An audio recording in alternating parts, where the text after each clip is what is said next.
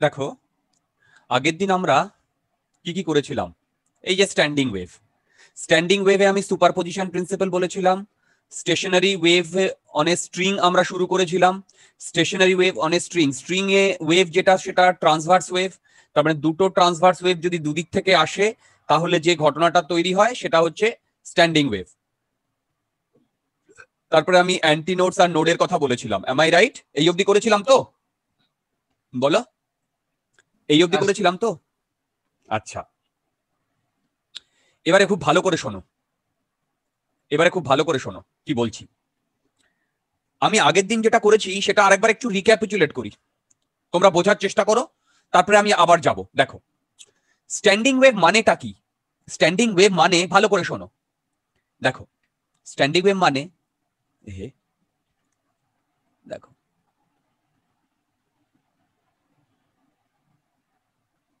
ধরো এরকম একটা স্ট্রিং আছে তো, এবারে এই স্ট্রিং এ আমি এই দিক থেকে একটা ওয়েভ পাঠিয়েছি আর এই দিক থেকে আর একটা ওয়েভ পাঠিয়েছি, একটাই ওয়েভ পাঠিয়েছি, এইটা এই দিকে যাচ্ছে, এইটা এই দিকে যাচ্ছে, মানে দুটো ওয়েভ পাঠিয়েছি। ওয়েভ বলতে এটা পালস। তাহলে ভেবে দেখো যখন এই ওয়েভ দুটো মাঝখানে আসবে, দুটোই মাঝখানে আসবে, দুটোই, দেখো এই ওয়েভ দুটোই যখন মাঝখানে আসবে, এই ওয়েভ দুটোই যখন মাঝখানে আসবে মানে এও এইখানে আসবে, সরি এই ওয়েভটা, এটা 1 নাম্বার ওয়েভ, এটা 2 নাম্বার ওয়েভ, রাইট? এই ওয়েভটা এখানে এসেছে 1 নাম্বার ওয়েভ, আবার 2 নাম্বার ওয়েভটাও এখানে এসেছে।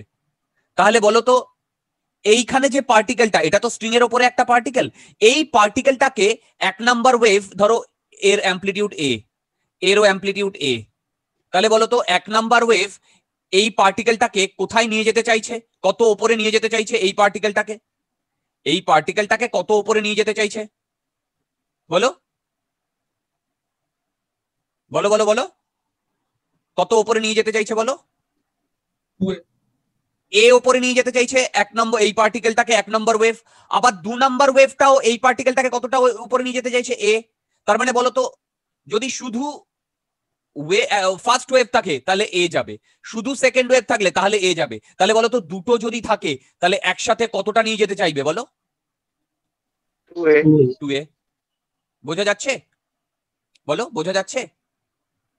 এবারে শোনো, এই পুরো ঘটনাতে আমি অনেক কিছু বললাম। কি বললাম? যখন একটি ওয়েভ ডান দিকে আসছে আর একটি ওয়েভ বাঁ দিকে আসছে, এইখানে যে ভাবে এইখানে তো এরা মিলেছে, তাই না? বলো এখানে তো মিলেছে, এই যে এখানে একে অপরের সাথে মিলেছে, এই ফেনামেনাটাকে কি বলে জানো? এই ফেনামেনাটাকে কি বলে? ইন্টারফারেন্স। কি বললাম? এই ফেনামেনাটাকে ইন্টারফারেন্স বলে। আচ্ছা, ফিজিক্যাল ফেনামেনা যেটা সেটা ইন্টারফারেন্স, আর এই ফেনামেনাটা আমরা কি ম্যাথমেটিক্যাল লজিক দিয়ে বা থিওরি দিয়ে এক্সপ্লেইন করি বলতে পারবে? কি ম্যাথমেটিক্যাল লজিক বা ম্যাথমেটিক্যাল থিওরি দিয়ে এক্সপ্লেইন করি বলতে পারবে? অবজেক্টের ওয়েভ ক্যারেক্টার না, সুপারপজিশন প্রিন্সিপাল। যে ম্যাথমেটিক্যাল লজিক দিয়ে আমরা এটাকে ডিফাইন করি সেটা হচ্ছে সুপারপজিশন প্রিন্সিপাল। আমি আবারও বলছি, সুপারপজিশন প্রিন্সিপাল। তাহলে ভালো করে শোনো, তার মানে ভেবে দেখো সুপারপজিশন প্রিন্সিপাল একটা ম্যাথমেটিক্যাল থিওরি, সেই থিওরি দিয়ে আমরা ইন্টারফারেন্সকে কি বললাম বলো? ইন্টারফারেন্সকে এক্সপ্লেইন করলাম। তোমরা বুঝতে পারলে এখানে ব্যাপারটা ইন্টারফারেন্স হয়েছে? বুঝতে পারলে? আচ্ছা বলো তো এইটাই কি হবে?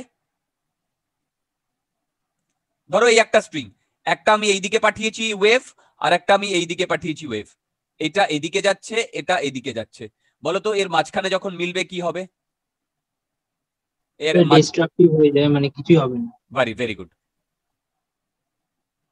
ভেবে দেখো, সেম ভাবে এটার নাম দিলাম 1, এটার নাম দিলাম 2, এই মাঝখানের এই পার্টিকেলটাকে 1 নম্বর ওয়েভটা উপরে এ নিয়ে যেতে চাইছে, এটা যদি এ হয়, আর এটা যদি এ হয় তাহলে 2 নম্বর ওয়েভটা এই পার্টিকেলটাকে নিচে বি নিয়ে যেতে, এ নিয়ে যেতে চাইছে, তাহলে কি এই পার্টিকেলটার কোনো ইয়ে হবে, তোমার ডিসপ্লেসমেন্ট হবে? বলো হবে? না, হবে না। ক্লিয়ার? তার মানে আমরা এখানে যেটা করলাম, দেখো এখানে যেটা করলাম, এখানে এখানে সেটা হচ্ছে, বলো তো এইখানে অ্যাম্পলিটিউডটা বেড়েছে না কমেছে? এই যে এখানে ফার্স্ট ফেজে বেড়েছে। আচ্ছা এখানে অ্যাম্পলিটিউডটা বেড়েছে না কমেছে? এখানে কমেছে। কমেছে। তাহলে এই সিনারিওটাকে আমি কি বলবো? কনস্ট্রাকটিভ। Constructive interference. আর এই ফেনোমেনাটাকে আমি বলবো ডিস্ট্রাকটিভ ইন্টারফারেন্স। তোমরা কি বুঝতে পারলে? বলো বলো বলো। স্যার সেকেন্ডেরটাকে ডিস্ট্রাকটিভ কেন বলে আরেকবার একটু বলবেন? আচ্ছা দেখো সেকেন্ডে এই পয়েন্টটা, এই যে এই মাঝখানের পয়েন্টটার শুধু যদি এ থাকতো, ওপরে এ ওপরে যাওয়া উচিত ছিল না? হ্যাঁ হ্যাঁ। আচ্ছা শুধু যদি বি থাকতো, নিচে নিচে এ যাওয়া উচিত ছিল। কিন্তু দুটোই যখন আছে, ও কি আর যেতে পারছে? বলো পারছে না। তার মানে কি এখানে মানে ডিস্ট্রয় হয়ে যাচ্ছে না অ্যাম্পলিটিউডটা? আচ্ছা হ্যাঁ হ্যাঁ, বুঝতে পেরেছো? তার মানে তোমাকে আমরা এতক্ষণ ধরে যে কথাটা বললাম সেটা হচ্ছে কনস্ট্রাকটিভ ইন্টারফারেন্স আর ডিস্ট্রাকটিভ ইন্টারফারেন্স। এগুলো হচ্ছে ফিজিক্যাল ফেনোমেনা। এবার বলো ম্যাথমেটিক্যালি এইখানে এ আর এ যোগ হয়েছে না? দেখো দুটোই। হ্যাঁ। আবার এখানে কি হয়েছে বলো? এখানেও যোগ হয়েছে, এ প্লাস অফ মাইনাস এ যোগ হয়েছে না? দেখো এখানটায়। তার মানে ম্যাথমেটিক্যালি যে লজিক দিয়ে আমি এগুলোকে ডিফাইন করব তাকে বলে সুপারপজিশন প্রিন্সিপাল। ক্লিয়ার? এবার এই সুপারপজিশন প্রিন্সিপালটাকে আমি ভেক্টোরিক্যালি ড্র করি। দেখো এই ক্ষেত্রে দুটোই এ এ, এই ক্ষেত্রে একটা এ একটা নেগেটিভ এ। বলো বুঝতে পেরেছো কিনা? বলো বুঝতে পেরেছো কিনা? বুঝতে পেরেছো? মানে স্যার এখানে y2 ভেক্টরটা, মানে ওটা y2 ভেক্টরটাই মানে উপরের এক্সাম্পলে ওটা ভ্যারি করবে, মানে একবার প্লাসে হচ্ছে আর একবার মানে সাইনটা চেঞ্জ করবে, মানে ডিরেকশনটা চেঞ্জ করে যাচ্ছে। রাইট। এইটুকু বুঝতে কোনো অসুবিধা হয়েছে? বলো এইটুকু বুঝতে কোনো অসুবিধা হয়েছে? বলো বলো বলো। No sir. আচ্ছা তার মানে আমরা দেখো কি পেলাম, দুটো ওয়েভ কিন্তু দুদিক থেকে আসছে। কি বললাম বলো? দুটো ওয়েভ দুদিক থেকে আসছে। আবারও বলছি, দুটো ওয়েভ দুদিক থেকে আসছে। কারেক্ট? এসে একটা জায়গায় কনস্ট্রাকটিভ ইন্টারফারেন্স করছে আর একটা জায়গায় ডিস্ট্রাকটিভ ইন্টারফারেন্স করছে। যে প্রিন্সিপাল দিয়ে আমরা এটাকে এক্সপ্লেন করি সেটা হচ্ছে সুপারপজিশন প্রিন্সিপাল। এবার আগের দিন দেখো আমরা কি কি করেছিলাম মনে আছে? ভেবে দেখো, এই যে দেখো আগের দিন যেগুলো বললাম সুপারপজিশন প্রিন্সিপাল। এবার stationery in a standing wave. এবার ভালো করে দেখো, আমি তো এই এখানে একটাই পালস নিয়েছি তাই না? দেখো এদিকে একটা পালস, এদিকে একটা পালস, তাই না? এবার দেখো আমি এই দিক থেকে যদি পালস এরকম ছাড়তে থাকি, আবার এই দিক থেকেও এইরকম পালস ছাড়তে থাকি, তার মানে দুটো ওয়েভ। বুঝতে পারছো? এইটা একটা আর এইটা একটা, দুটো ওয়েভ। কি বুঝতে পারছো? এক আর দুই। Yes sir. তাহলে ভেবে দেখো তো, এই দুটো যদি ওয়েভ থাকে তাহলে বেসিক্যালি এই স্ট্রিংটার কি কোনো ডিসপ্লেসমেন্ট হবে? No sir. বোঝাতে পারছি? পুরোপুরি ডিস্ট্রাকটিভ হয়ে যাবে। কমপ্লিটলি ডিস্ট্রাকটিভ হয়ে যাবে। বোঝাতে পারলাম? বলো বোঝাতে পারলাম? Yes sir. আচ্ছা যদি আমরা এটা বোঝাতে পারি, তার মানে ভেবে দেখো দুদিক থেকে যদি দুটো ওয়েভ আছে, দুদিক থেকে যদি দুটো ওয়েভ আসে, সেই দুটো ওয়েভের ফলে আমাদের একটা স্ট্যান্ডিং ওয়েভ তৈরি হয়। সেটা আমরা আগের দিন কিছুটা করেছিলাম। আমি আবার আসবো ওই জায়গাটাতে।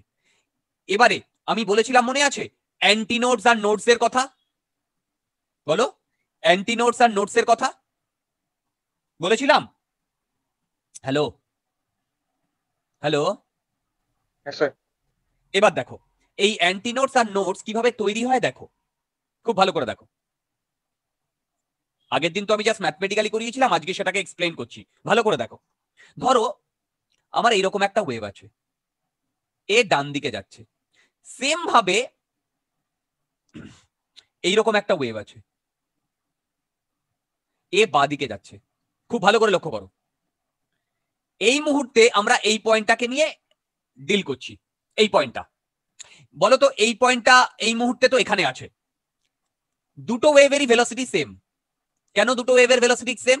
কারণ একটা স্ট্রিং এর ওপরে ওয়েভের ভেলোসিটি সেম থাকে না। কেন?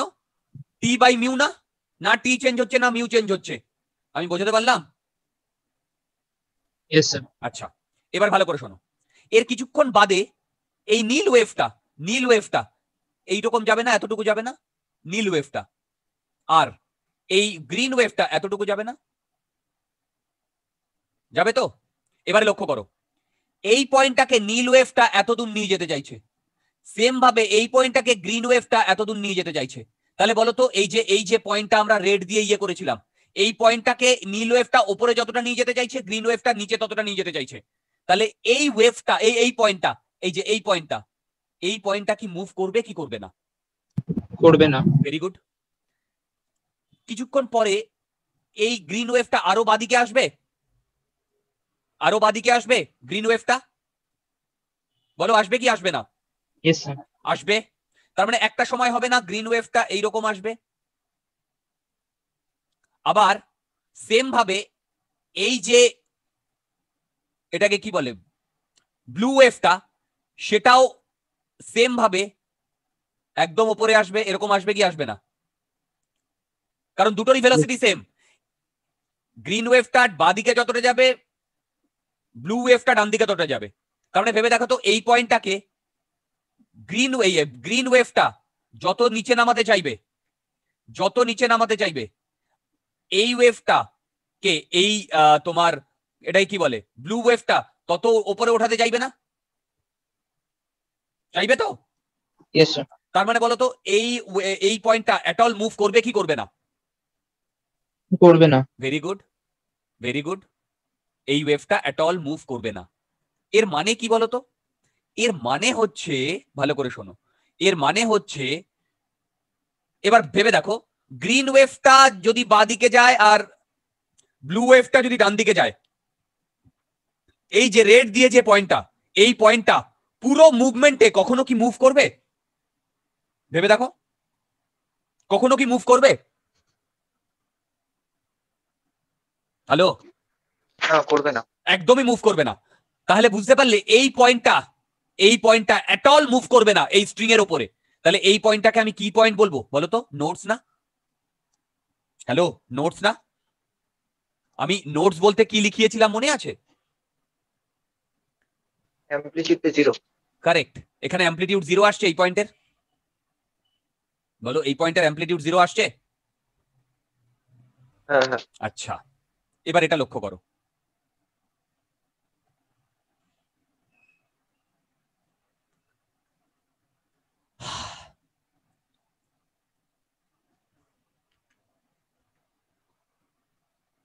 সরি, এইরকম একটা ওয়েভ আছে যে এই দিকে যাচ্ছে, আবার এইরকম, সরি না, ওফো, এইরকম একটা ওয়েভ যাচ্ছে বাদিকে যাচ্ছে। এবারে দেখো, কিছুক্ষণ পরে এই ওয়েভটা এইরকম হবে না, আর এই ওয়েভটা এইরকম হবে না? তাহলে বলো তো, কিছুক্ষণ পরে এই রেড পয়েন্টটাকে 1 নাম্বার ওয়েভ আর 2 নাম্বার ওয়েভ, 1 নাম্বার ওয়েভ এতদূর নিয়ে যেতে চাইবে, আবার 2 নাম্বার ওয়েভও এতদূর নিয়ে যেতে চাইবে না। তার মানে এই পয়েন্টটা এতদূর যাবে কি যাবে না? এই পয়েন্টটা বলো যাবে কি যাবে না? হ্যাঁ যাবে, মানে ডাবল। এখনো ডাবল হয়নি। ডাবল কখন হবে ভালো করে শোনো, যখন 1 নাম্বার ওয়েভটা এইরকম আসবে, আবার 2 নাম্বার ওয়েভটাও এর তলা দিয়ে এরকম আসবে, একই জিনিস, তখন এটা ডাবল হবে কি হবে না? হ্যাঁ তখন হবে। হ্যাঁ। তার মানে বুঝতে পেরেছো, এই পয়েন্টটার অ্যামপ্লিটিউড ম্যাক্সিমাম হবে না মিনিমাম হবে? বলো। ম্যাক্সিমাম হবে। তাহলে এই পয়েন্টটাকে আমি কি বলবো বলো? বলো অ্যান্টিনোড বলবো? Yes sir. বলবো অ্যান্টিনোড? বোঝাতে পারছি? বলো বলো বলো, বোঝাতে পারছি? তার মানে তোমরা বুঝতে পারলে যে স্ট্রিং এর ওপরে, আচ্ছা এবার একটা জিনিস দেখো, এই স্ট্রিং আর এই স্ট্রিং দুটোই সেম, কিন্তু দুটো ওয়েভ কি সেম? দেখো দুটোতে কি দুটো ওয়েভ সেম? এই যে এখানকার 1 আর এখানকার 2, আর এখানকার 1 আর এখানকার 2 কি সেম? না না স্যার। ভালো করে দেখো, দুটোরই 1 নাম্বার ওয়েভ সেম, কিন্তু 2 নাম্বার ওয়েভ সেম না, তাই না? তাই না? আচ্ছা, এই পয়েন্টটা মিডল পয়েন্ট, এই পয়েন্টটা মিডল পয়েন্ট, তাহলে এই পয়েন্টটা এই ফার্স্ট কেসে নোড না anti node? Node. Very good. Second কেসে এই সেম মিড পয়েন্টটা নোড না অ্যান্টি নোড? Anti node. তার মানে এই নোড বা অ্যান্টি নোডের লোকেশন কার উপর ডিপেন্ড করবে? ওয়েভের উপর ডিপেন্ড করবে না? Yes sir. ভেবে দেখো, বলো ওয়েভের উপর ডিপেন্ড করবে না যে কি টাইপের দুদিক থেকে ওয়েভ আসছে? বুঝতে পারছি? বলো কি টাইপের ওয়েভ আসছে, ভেবে দেখো। এখানকার 1 আর এখানকার 2, আর এখানকার 1 আর এখানকার 2, দুটো ক্ষেত্রেই 1 সমান কিন্তু 2 সমান নয়। তার মানে দুটো ডিফারেন্ট ওয়েভের জন্য একটা সিঙ্গেল পয়েন্টে কি বললাম বলো, একটা সিঙ্গেল পয়েন্টে নোড হবে না অ্যান্টি নোড হবে, সেটা আমাদের বুঝতে হবে। তোমরা কি আমার কথা বুঝতে পেরেছো? স্যার অ্যান্টি নোড যে পয়েন্টটা বললেন, ওই পয়েন্টটাতে যে ম্যাক্সিমাম যে অ্যামপ্লিটিউডটা হচ্ছে, ওটা কি যে কোনো একটা পার্টিকুলার টাইমে হচ্ছে নাকি ওটা সবসময় ম্যাক্সিমাম হচ্ছে? না, যে কোনো একটা পার্টিকুলার টাইমে হচ্ছে ডিআর, কিন্তু নোডের ক্ষেত্রে কি হচ্ছে? সবসময় 0। তুমি একদম ভালো প্রশ্ন করেছো, ভেরি গুড। এই যে অ্যান্টিনোড যেটা হচ্ছে, ও যেটা বললো অ্যান্টিনোড যেটা হচ্ছে, সেটা কিন্তু একটা পার্টিকুলার টাইমে, মানে এটা বোঝাতে চাইছি যে এই পয়েন্টটা ম্যাক্সিমাম ডিসপ্লেস হতে পারে, এই পয়েন্টটা। তোমরা কি আমার কথা বুঝতে পারলে? বলো। মানে স্যার অ্যান্টি নোডে মানে এট এনি টাইম সেটা মানে ওই পয়েন্টার মিড পয়েন্টের অ্যামপ্লিটিউড এর চেয়ে বেশি হবে, মানে সেটা যতই বেশি হোক ইউ আর রাইট, মানে এর চেয়ে বেশি হবে। You R right. আগের দিনের সাথে একটু একটু মানে বুঝতে পারছো আগের দিন যা পড়ানো হয়েছে? বলো। ইয়েস। আচ্ছা, এবার আমি আগের দিনে চলে যাই। দেখো দেখো কোথায় গেল। হ্যাঁ, আমি কি করেছিলাম বলো? এইখান থেকে একটা রিফ্লেক্টেড ওয়েভ আসছে, এটা রিজিড এন্ড। তার মানে দেখো ওয়াই আই যেটা ইনসিডেন্ট, সেটা আমি ধরলাম এ সাইন ওমেগা টি মাইনাস কে এক্স, আর যদি ওয়াই আর আমি ধরি তাহলে সেটা হয় এইরকম, ঠিক আছে? এবারে দুটো একসাথে যখন মিলবে তখন ইন্টারফারেন্স হবে, হবে তো? বলো, দুটো যখন একসাথে মিলবে তখন ইন্টারফারেন্স হবে। ভেবে দেখো, ওয়াই আইটা ডান দিকে যাচ্ছে আর ওয়াই আরটা বাঁ দিকে যাচ্ছে, তার মানে দুটো যখন একসাথে মিলবে তখন ইন্টারফারেন্স হবে। আচ্ছা, যদি ইন্টারফারেন্স হয় তখন আমরা কি মানে কি ইয়ে দিয়ে ওটাকে ডিফাইন করব? কোন থিওরি দিয়ে ওটাকে ডিফাইন করব? Superposition theorem. এদিকে চলে এসো নিচে, এই যে সুপারপজিশন থিওরেম লাগিয়েছি, সুপারপজিশন থিওরেম লাগানোর পরেই আমার এইটা চলে এসছে। এইটা চলে আসা মানেই কি বলো? একটা ট্রিগোনোমেট্রিক্যাল আইডেন্টিটিস না? সেই ট্রিগোনোমেট্রিক্যাল আইডেন্টিটিস করে আমি এইটা পেয়েছি। তারপরে তোমার সামনে যে ইকুয়েশনটা, সেখানে দেখো কটা টার্ম আছে, সাইন মানে সাইনোসয়েডিয়াল দুটো টার্ম আছে না? এই যে একটা এইটা আর একটা এইটা, একটাই দেখো এক্স এর টার্ম আছে, একটাই দেখো টি এর টার্ম আছে, তাই না? Yes sir. এবার এটাকে আমি বলছি স্ট্যান্ডিং ওয়েভ। এবার তুমি বলবে কেন এটাকে আমি স্ট্যান্ডিং ওয়েভ বলবো? তার একটাই কারণ, আমরা স্ট্যান্ডিং কি ট্রাভেলিং ভুলে যাই, শুধু ওয়েভের জন্য এই ফর্মুলাটা করেছিলাম না, যে ইকুয়েশনটা তাকে দুবার ডিফারেন্সিয়েট করো টি এর সাথে, দুবার ডিফারেন্সিয়েট করো এক্স এর সাথে, যদি সেটা কনস্ট্যান্ট হয়, যদি সেটা কনস্ট্যান্ট হয়, কি বললাম বলো? যদি সেটা কনস্ট্যান্ট হয় তাহলে সেটা ওয়েভ, তাই না? তাই না?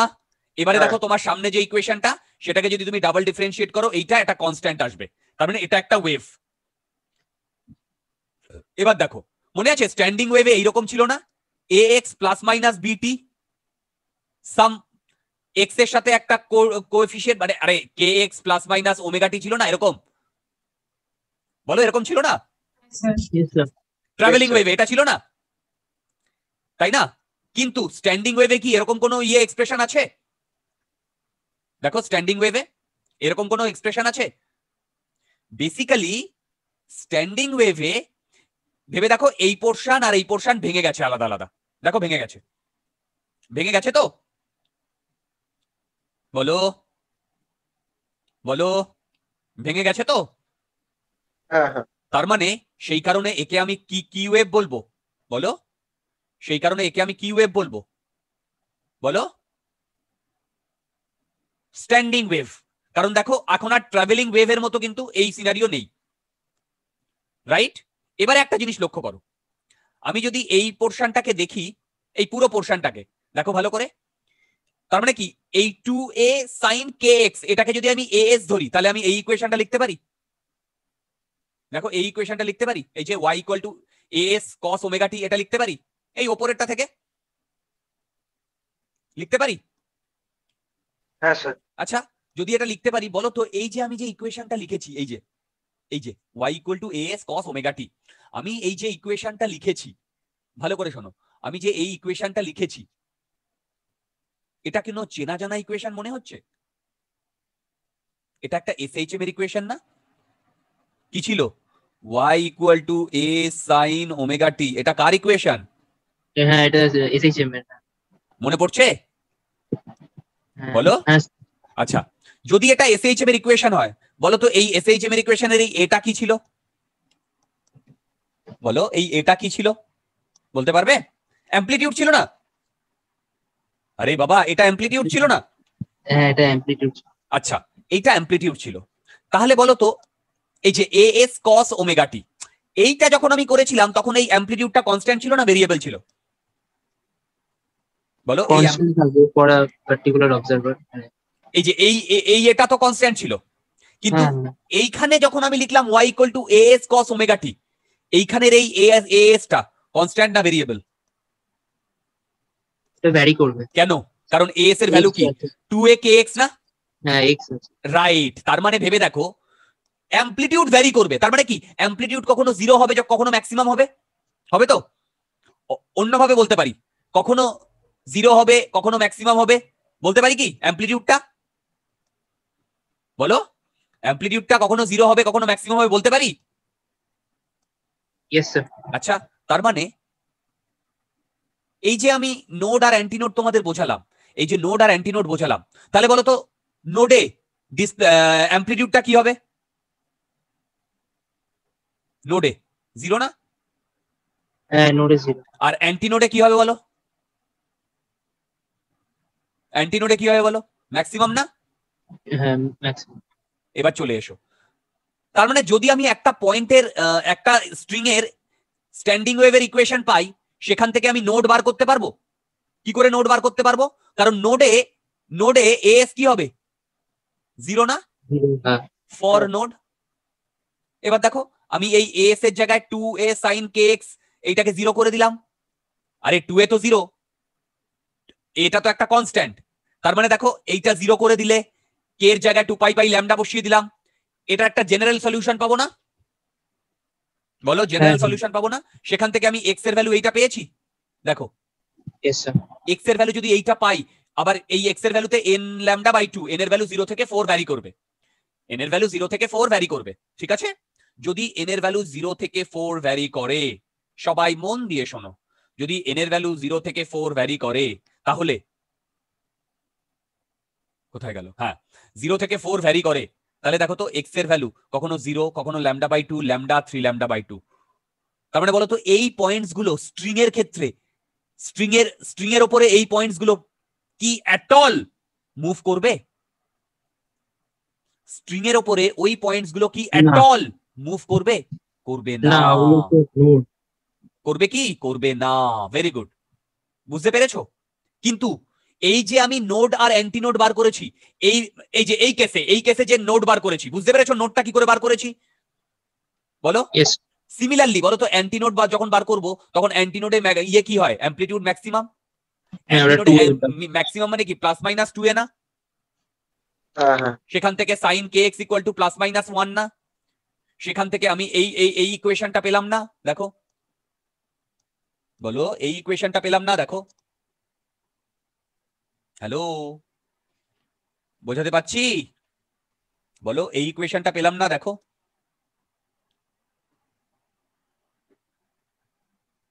বলো পাচ্ছি? হ্যালো স্যার বলছি যে sin kx = +-1 স্যার, এখানে তো তাহলে মানে ওটা তো 4n হওয়ার কথা না? কোনটা? মানে এই sin kx = +-1, তারপরে 2π/λ * x = 4n হওয়ার কথা না? না 2n + 1 π/2 হয় না?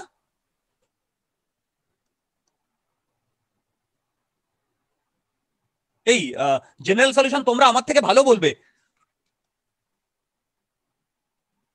বলো বলো বলো জেনারেল সলিউশন না স্যার, এটা 4n হবে। 4n কোনটা? + -1 4n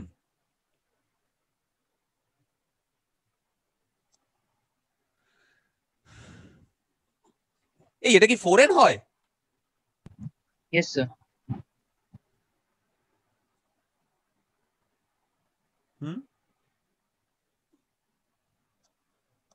এই রে এখানে x এর ভ্যালু হবে 4n + -1 বাই λ/4 x এর ভ্যালুতে। আচ্ছা যখন আমি 4n নিই তাহলে সেটা 0 এর ভ্যালু কি 0 থেকে শুরু করি? বলো n এর ভ্যালু কি 0 থেকে শুরু করি? হ্যাঁ, n এর ইন্টিজার। হ্যাঁ হ্যাঁ। ইন্টিজার। আচ্ছা 4n যদি হয়, 4n টা +-1 এর জন্য হয় না শুধু +1 এর জন্য হয়, জানো মনে আছে? স্যার ওটা 4n + 1 হয় যদি ওটা sin θ = 1 হয়, আর -1 হয় যদি ওটা -1 হয়। মানে sin θ যদি -1 হয় তাহলে ওটা 4n - 1 হবে। বলো কি, তাহলে এতদিন ধরে আমি কি করলাম?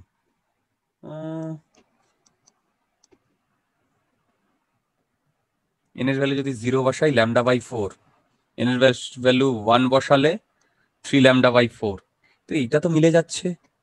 দাঁড়াও দেখি, স্যার একটু উপরে উঠবেন। দাঁড়াও দাঁড়াও 1 minute. Done completely. Turquoise material, advanced mathematics formula.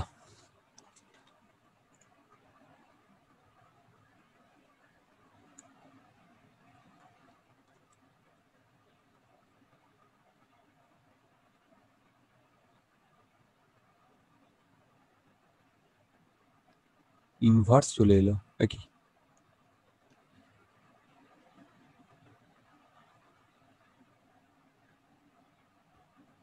Ratio and identities,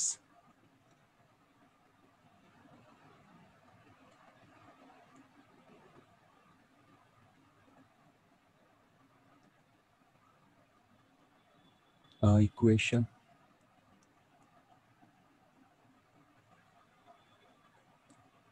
হ্যাঁ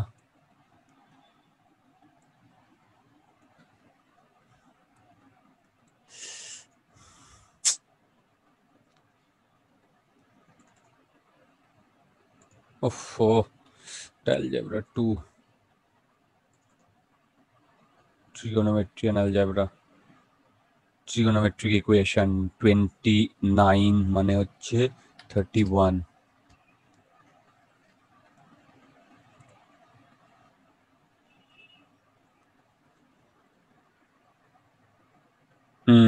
sin theta equal to -1, sin theta 4n, n integer.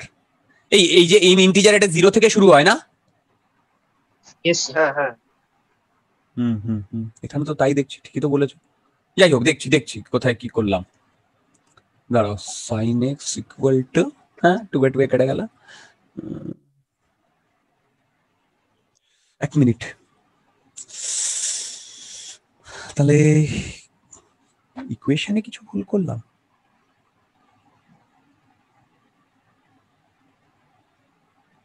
sin kx plus -1, ঠিক।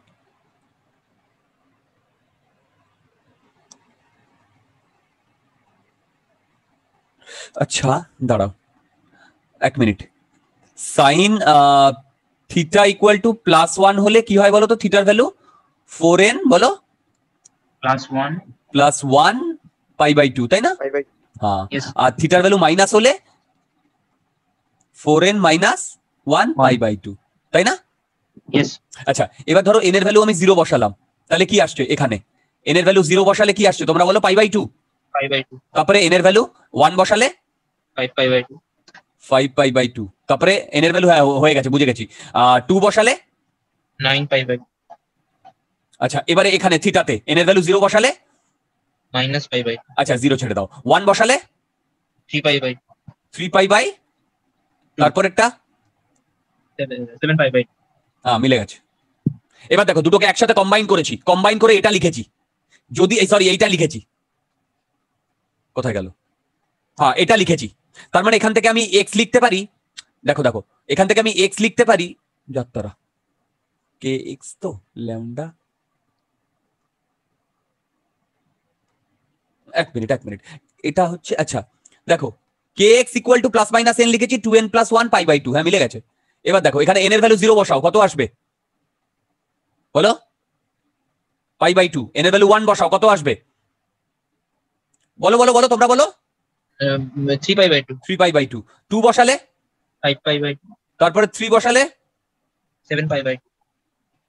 এবার তোমরা এদিকে চলে এসো, পাই বাই 2 আছে এখানে, এখান থেকে 3 পাই বাই 2 আছে, এখান থেকে 5 পাই বাই 2 আছে, এখান থেকে 7 পাই বাই 2 আছে।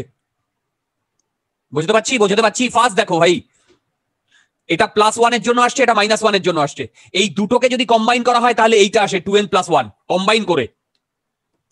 আমি বুঝিয়ে দিলাম। হ্যালো, কম্বাইন মানে কি, মানে প্লাস করছে? কম্বাইন করা মানে দেখো সাইনের ভ্যালু প্লাসও হতে পারে মাইনাসও হতে পারে।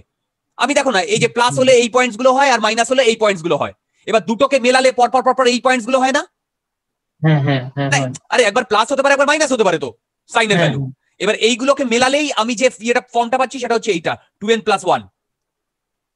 ও আচ্ছা, বুঝতে পারলে কি বললাম? হ্যাঁ। তোমরা কি সবাই বুঝতে পেরেছো কি করলাম বলো, তোমরা কি সবাই বুঝতে পেরেছো কি করলাম? হ্যাঁ। ওকে আচ্ছা, তাহলে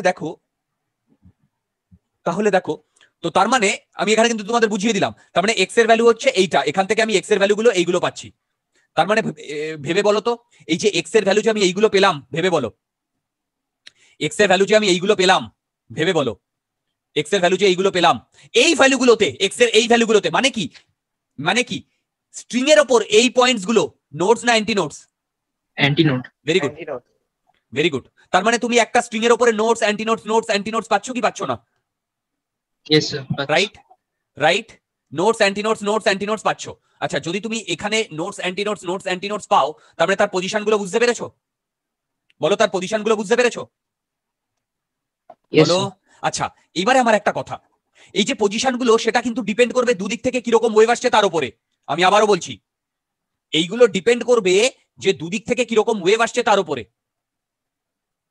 এই দিক থেকে একটা ওয়েভ এসছে, এই দিক থেকে একটা ওয়েভ এসছে, দেখেছো? এই দিক থেকে একটা ওয়েভ এসছে, এই দিক থেকে একটা ওয়েভ এসছে।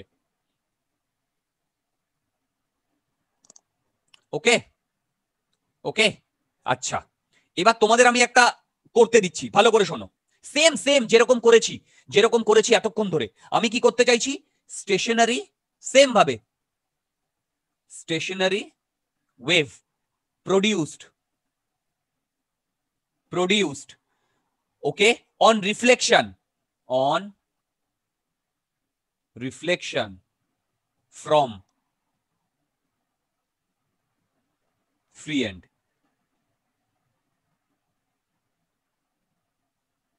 মানে কি দেখো,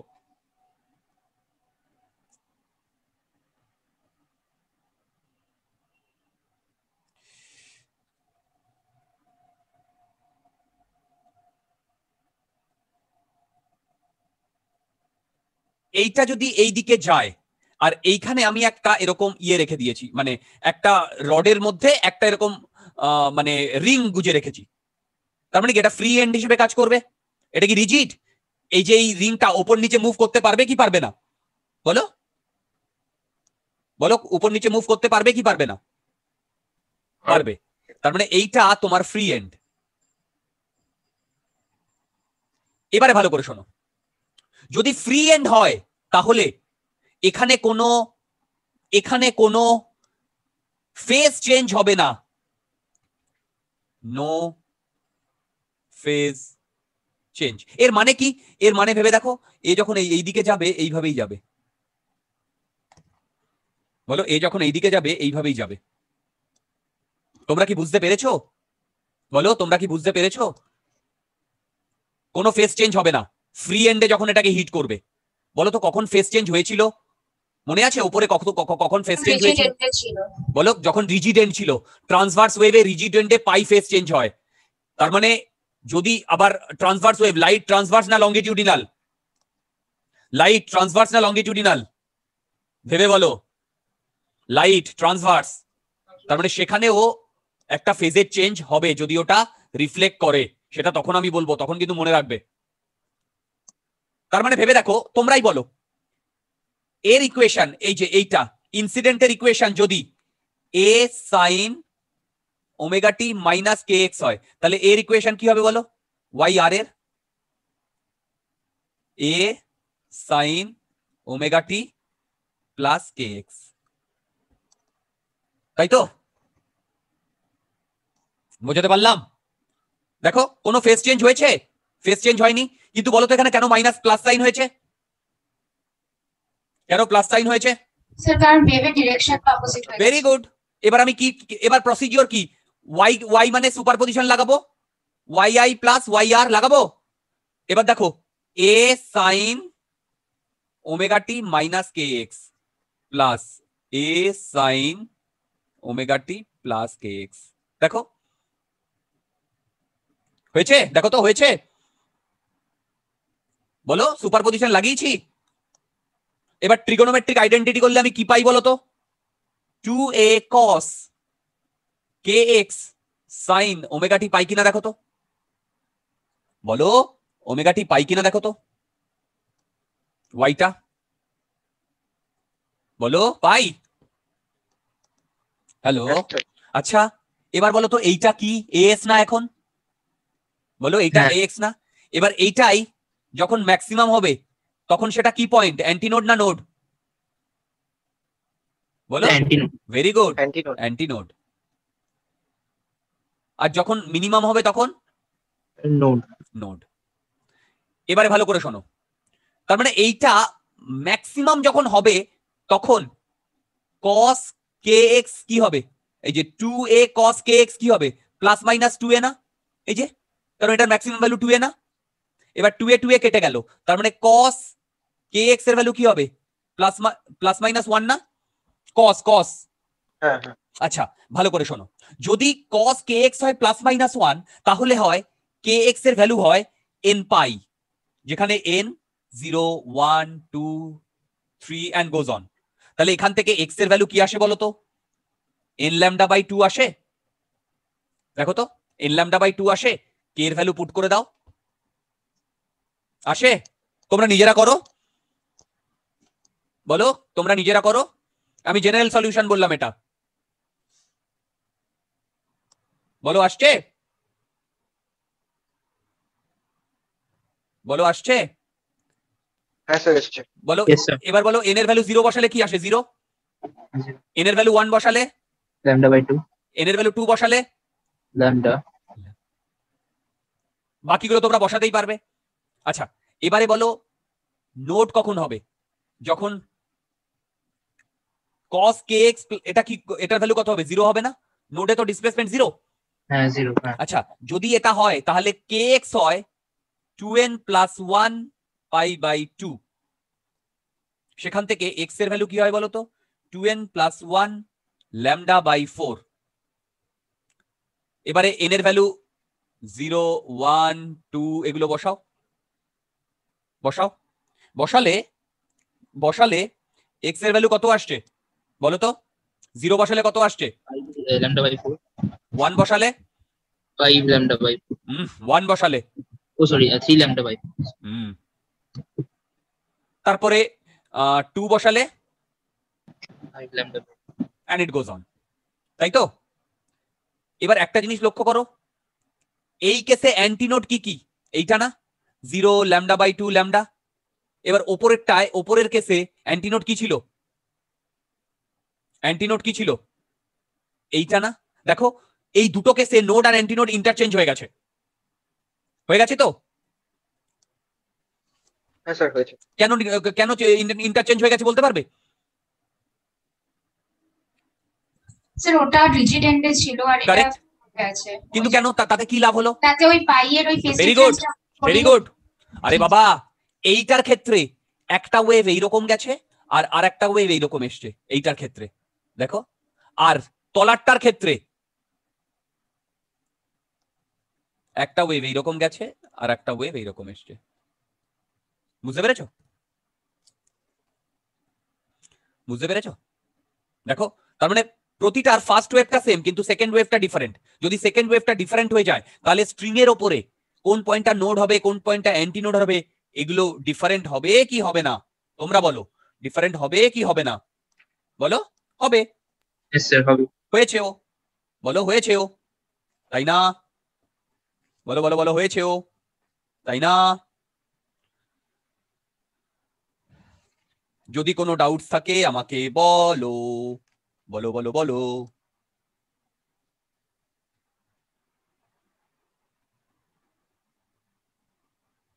বলো বলো, যদি কোনো ডাউটস থাকে আমাকে বলো। আছে কোনো ডাউটস?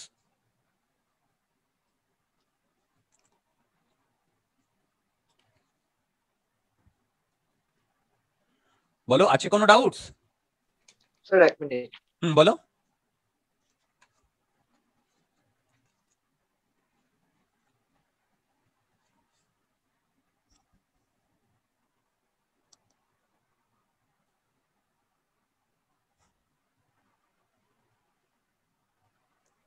হ্যাঁ স্যার ঠিক আছে, ঠিক আছে। তোমাদের যদি কোনো ডাউটস থাকে বলো, আমি আবার বলবো। যদি কোনো ডাউটস থাকে বলো, আমি আবার বলবো deer.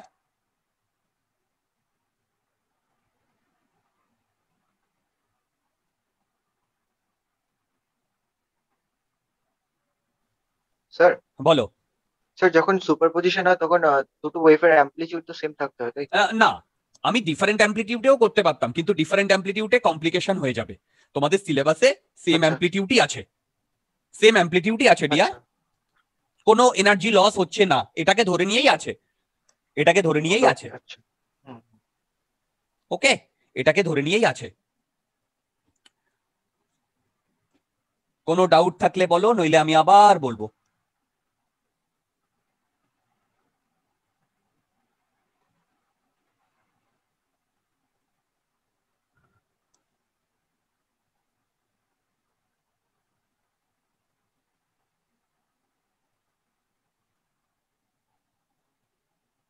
Okay, so should I move forward?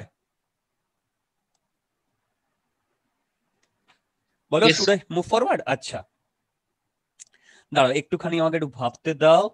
L T N,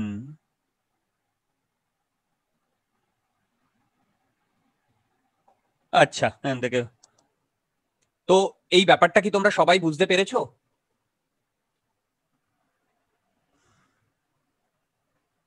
বলো, এই ব্যাপারটা কি তোমরা সবাই বুঝতে পেরেছো?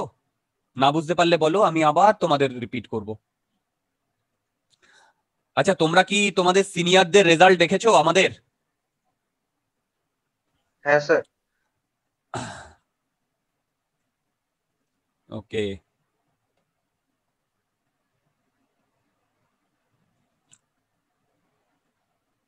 স্যার ওরা কি এই ইয়ারে আইআইটি দেবে তো? রাইট, ওরা এই ইয়ারে আইআইটি দেবে। তার মধ্যে তোমাদের আদিত্য দা অ্যারাউন্ড 265 মতো করেছে, 300-তে পাবে।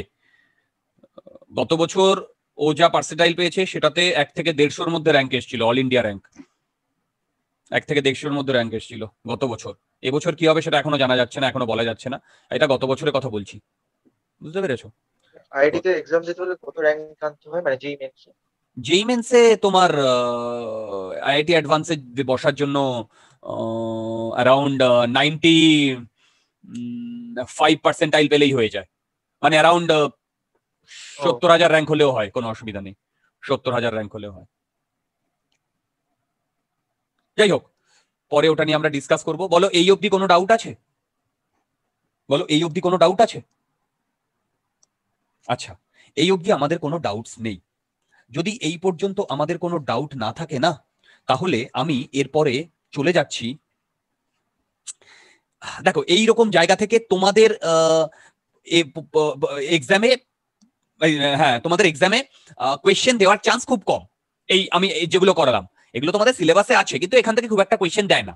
স্ট্যান্ডিং ওয়েভ থেকে কোথা থেকে কোয়েশ্চেন দেয় সেখান থেকে আমি প্রচুর প্রবলেম করাবো বা প্রচুর জিনিসপত্র করাবো। ওকে, সেখান থেকে আমি প্রচুর জিনিসপত্র করাবো। আচ্ছা আচ্ছা, এইবারে ভালো করে দেখো, তার মানে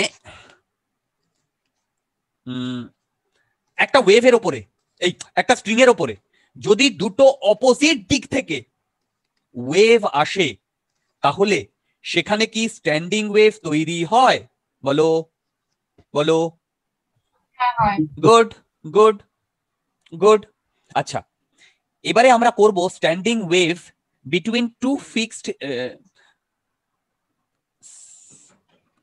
দেখো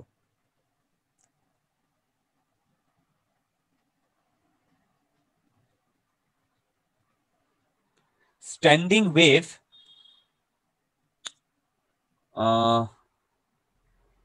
ইন এ স্ট্রিং, খুব ইম্পর্টেন্ট, এটা কাজে লাগবে। In a string fixed at both end, fixed at both ends, এটা তোমাদের কাজে লাগবে, ভালো করে লক্ষ্য করো কি বলতে চাইছি। আচ্ছা, তোমরা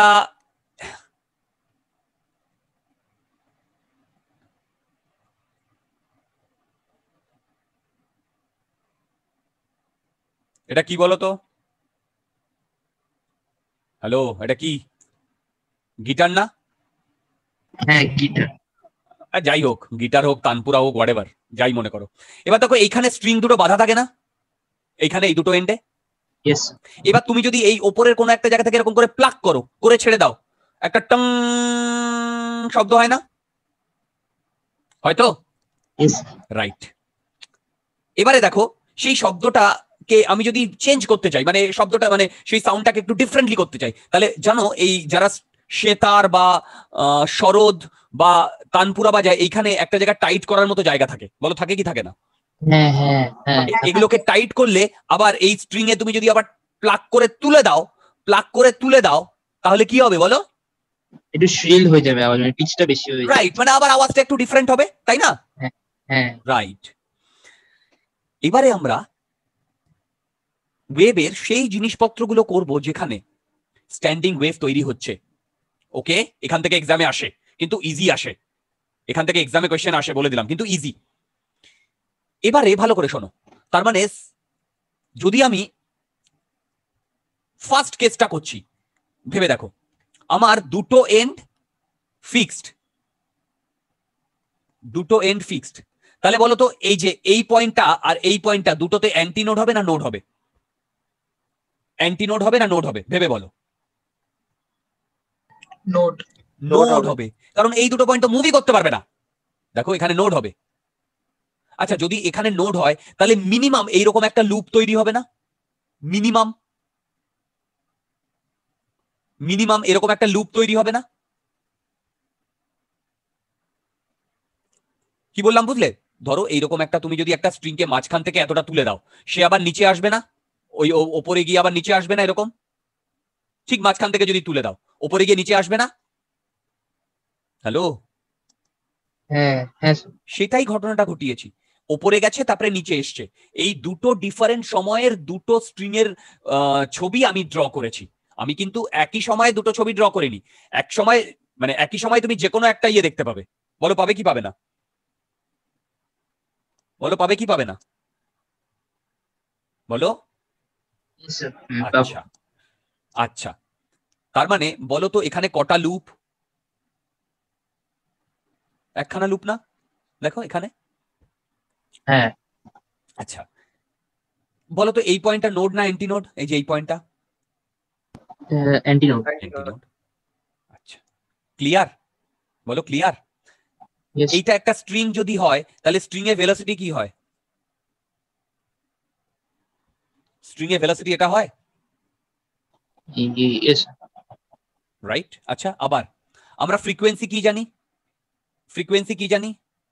ফ্রিকোয়েন্সি জানি ভি বাই ল্যামডা না? বলো ভি বাই ল্যামডা না? জানি তো। এবার বলো এইখান থেকে এইটুকু ডিস্টেন্স এল, তাহলে বলো তো যদি এইরকম একটা লুপ তৈরি হয়, এরকম একটা লুপ তৈরি হয়, আমার বেসিক্যালি এইরকম হয় টোটাল একটা ওয়েভলেন্থ। এইটা যদি পুরোটা হয় সেটা হচ্ছে একটা ওয়েভলেন্থ। এখন যেটা তৈরি হয়েছে তাহলে সেটা এরকম তৈরি হয়েছে না, বেসিক্যালি এইখান থেকে এইটুকু, দেখো এইখান থেকে এইটুকু তৈরি হয়েছে না, এই যে এখান থেকে এইটুকু তৈরি হয়েছে না, বলো এখান থেকে এইটুকু তৈরি হয়েছে না, বলো তৈরি হয়েছে কি হয়নি? হয়েছে, এখান থেকে এইটুকু তৈরি হয়েছে না? হ্যালো, হ্যাঁ স্যার। যদি এখান থেকে এইটুকু তৈরি হয় তাহলে বলো তো এই টোটালটা যদি ল্যামডা হয় তাহলে এইটুকু কত? এখান থেকে এইটুকু λ/2। λ/2। তাহলে বলো তো এখানে যদি একটা এরকম লুপ তৈরি হয় তাহলে এই ডিসটেন্সটা বেসিক্যালি কত? λ/2 না এই ওয়েভের জন্য? ইয়েস। আচ্ছা, এইটা যদি λ/2 হয় বলো তো এল আর λ/2 এর মধ্যে কি রিলেশন?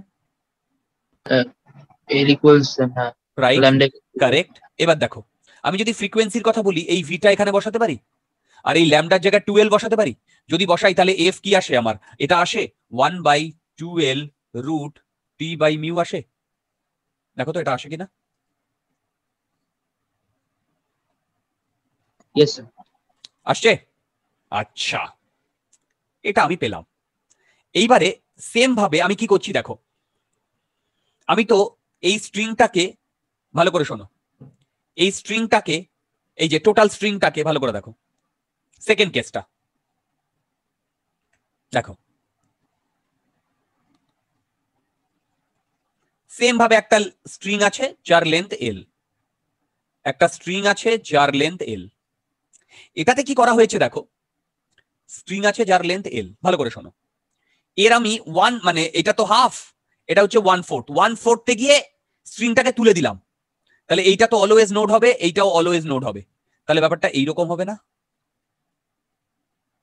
আর এটা যখন নিচে আসবে আর এইটা যখন ওপরে যাবে তখন এরকম তৈরি হবে না? দেখো,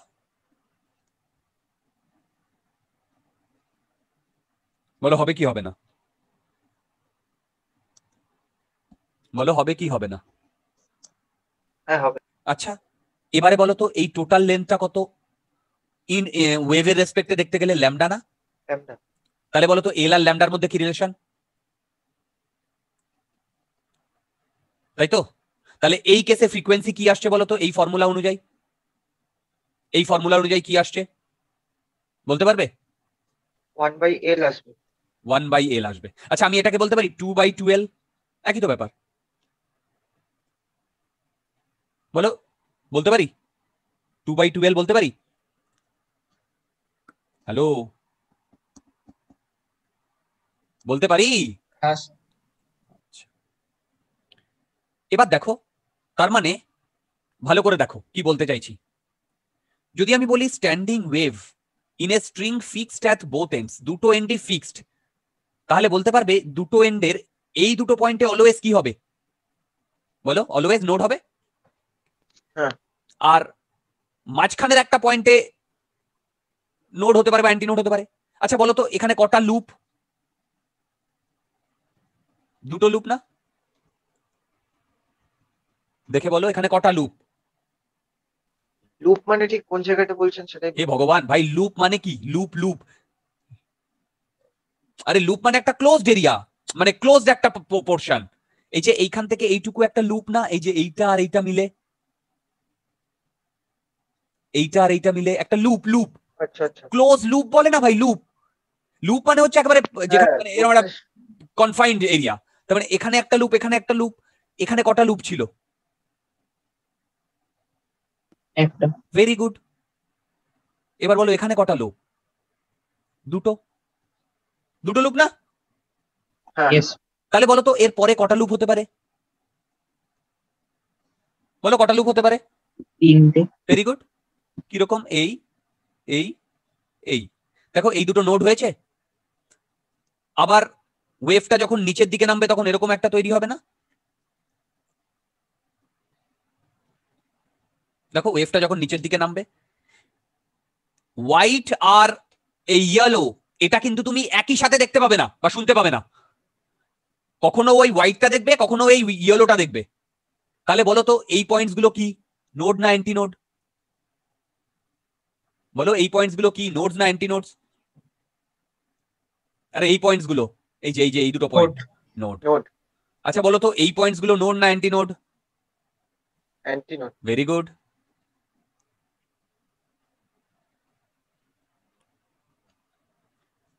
আচ্ছা সেম ভাবে বলো তো এইখান থেকে এইটা এল, এটাকে আমরা স্ট্রিংটাকে 1/6 এ প্লাগ করেছিলাম, তাই তো? রাইট, 1/6 এ প্লাগ করেছো, ভেরি গুড। এবার বলো এটার লেন্থ এল, বলো তো এইটা কতটা ল্যামডা? এইটুকু হচ্ছে ল্যামডা আর এইটুকু হচ্ছে ল্যামডা বাই 2। দেখো এইখান থেকে এইটুকু একটা ল্যামডা না? আরে এইটা হয় টোটাল একটা ল্যামডা, তারপরে এইটুকু, তাই না? দেখো এইটা ল্যামডা, এটা ল্যামডা বাই 2, তার মানে এল সমান সমান 3 ল্যামডা বাই 2। বলো তো এখান থেকে ফ্রিকোয়েন্সি কি আসছে? সেম ভাবে ফ্রিকোয়েন্সি দেখো তো এটা আসছে কিনা, আসছে?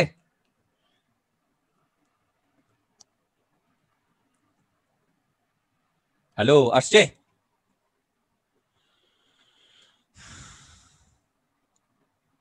হ্যালো, ইয়েস স্যার, আসছে। আচ্ছা এখনো পর্যন্ত আমরা যেটা পেয়েছি সেটা কি পেয়েছি বলো তো? জাস্ট একটা ফর্মুলা পেয়েছি। এই ফর্মুলাগুলোকে এবার আমাকে একটু অ্যাসিমিলেট করতে হবে। চলে এসো। আচ্ছা এখানে কটা লুপ এই কেসে? বলো এই কেসে কটা লুপ? কটা লুপ? 3। একটা জিনিস লক্ষ্য করেছো, এই কেসে কটা লুপ? একটা লুপ, এখানে 1 এসছে, বাকি কনস্ট্যান্ট। এই কেসে কটা লুপ?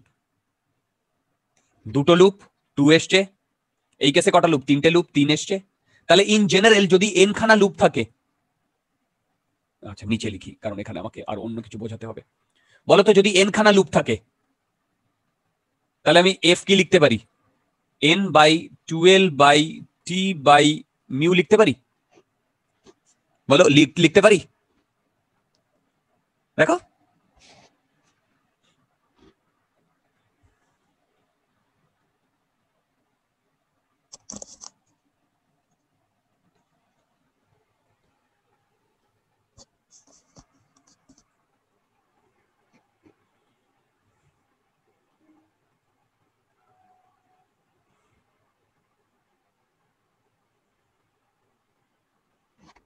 বলো লিখতে পারি? হ্যালো, হ্যাঁ স্যার। ওকে। তার মানে যদি বোথ এন্ড ফিক্সড হয় তাহলে আমি এফ এন এইরকম লিখতে পারি। দেখো এফ এন লিখলাম। এবার আমি একদম ওপরে চলে যাচ্ছি, খুব ভালো করে শুনবে। আমি ধরলাম এই যে এইটুকু যখন আমি প্লাগ করেছি এর ফ্রিকোয়েন্সি 100, তার মানে এফ কত বলো তো এখানে? 100 না? ফ্রিকোয়েন্সি 100 না? বলো বলো বলো। হ্যালো হ্যালো, বলো, বুঝতে পারছো? Hello, yes sir. আমি বলতে চাইছি যে ধরো টেনশন মিউ এল আমি এমন ভাবে চুজ করলাম যাতে 1/12 রুট টি বাই মিউ এটা 100 হার্জ আসে। তাহলে এই ফ্রিকোয়েন্সিটা কত? এইখান থেকে এইটুকু যদি আমি এমন ভাবে চুজ করেছি 100 হার্জ, তাই তো? বলো তো এখানে কটা লুপ? কটা লুপ? বলো এটা কটা লুপ? একটা। কারেক্ট। এর থেকে কি কম লুপ হতে পারে? না। কারেক্ট, এর থেকে কম লুপ হতে পারে না। যেহেতু এর থেকে আর কম লুপ হতে পারে না, এই যে মিনিমাম যে লুপের জন্য আমি পেয়েছি একে বলে ফান্ডামেন্টাল ফ্রিকোয়েন্সি।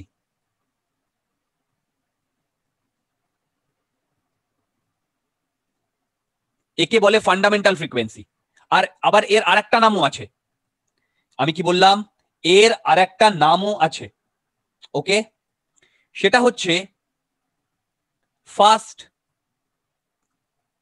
হারমোনিক। ফান্ডামেন্টাল ফ্রিকোয়েন্সিও যা, ফার্স্ট হারমোনিকও তাই। আচ্ছা বলো তো এর ফান্ডামেন্টাল ফ্রিকোয়েন্সি 100 হার্জ। ওকে, তার পরের ফ্রিকোয়েন্সিটা এইটা না? বলো পরের ফ্রিকোয়েন্সিটা এইটা না? হ্যাঁ স্যার। আচ্ছা এই পরের ফ্রিকোয়েন্সিটা তে যখন দুটো লুপ, কি বললাম বলো, যখন দুটো লুপ, তখন এটাকে আমি কি বলবো? Second harmonic. আবার এইটা এর যে নেমিং এটা দুই ভাবে হতে পারে, একটা হচ্ছে first harmonic, second harmonic, third harmonic, আর একটা হচ্ছে ফান্ডামেন্টাল দিয়ে। ফান্ডামেন্টাল যদি এটাকে বলি, পরেরটাকে আমি বলবো ফার্স্ট হারমোনিক। দেখো ফার্স্ট হারমোনিক, বলো তো এই কেসের কি হবে?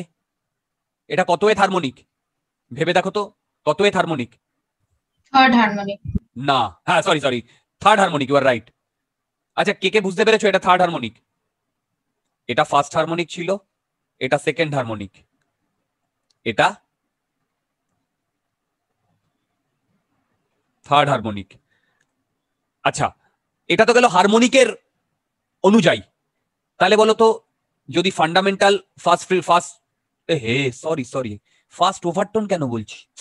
ফার্স্ট হারমোনিক না, এটা ফার্স্ট ওভারটোন, ফার্স্ট ওভারটোন বা সেকেন্ড হারমোনিক। তাহলে বলো তো হারমোনিক হিসাবে যদি হয় first harmonic, second harmonic, third harmonic, যদি ওভারটোন হিসেবে হয় তাহলে এটাকে কি বলবো? এটাকে কি বলবো? ওভারটোন মিনিংটা কি? দাঁড়াও 1 মিনিট, এটা একটা নেমিং ডিয়ার, এটা একটা নেমিং বলছি।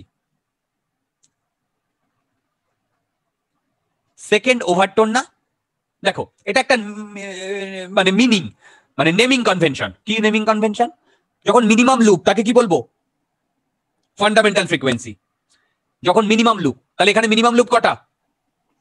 একটা। তাহলে দুটো যখনই হয়ে যাবে তাকে আমি বলবো ফার্স্ট ওভারটোন। দুটো যখনই হয়ে যাবে, এটা নেমিং এই কেসে। আচ্ছা বলো তো তারপরে যখন আমি তিনটে লুপ হয়ে যাবে তখন আমি তাকে কি বলবো? সেকেন্ড ওভারটোন। কারেক্ট। সেম ভাবে হারমোনিক্সেরও আমরা একটা নেমিং করি, first harmonic, second harmonic, third harmonic, and it goes on. বোঝাতে পারলাম? বলো বোঝাতে পারলাম? বলো বোঝাতে পারলাম? আচ্ছা এবারে এদিকে চলে এসো। এর ফান্ডামেন্টাল ফ্রিকোয়েন্সি কত? এর 100 hertz fundamental frequency. Hello hello, আমি ধরলাম এটা 100 হার্জ। হ্যাঁ হ্যাঁ। বলো তো এর ফার্স্ট হারমোনিক কত? এর ফার্স্ট হারমোনিক কত? কত হার্জ? 100 হার্জ। Very good. বলো দেখি এর ফার্স্ট ওভারটোন কত? হ্যাঁ হ্যাঁ, কোন কেসটা? কোন কেসটা? কোন কেসটার মানে? একটাই তো কেস বললাম। এর ফার্স্ট এই সিস্টেমটার ফান্ডামেন্টাল ফ্রিকোয়েন্সি 100 হার্জ, তাহলে ফার্স্ট ওভারটোন কত? কত হার্জ? 200। কেন? সেকেন্ড হারমোনিক বলেছে যে আমি ফার্স্ট ওভারটোনের মানে 3 × 2। আচ্ছা আর একটা জিনিস দেখো, ফান্ডামেন্টাল ফ্রিকোয়েন্সি 100 হার্জ মানে 100 ইকুয়াল টু 1/2L√T/μ না? এটাই তো 100, তাই না? এবার দেখো তো এই জিনিসটা এখানেও আছে না? এটার ভ্যালু কত?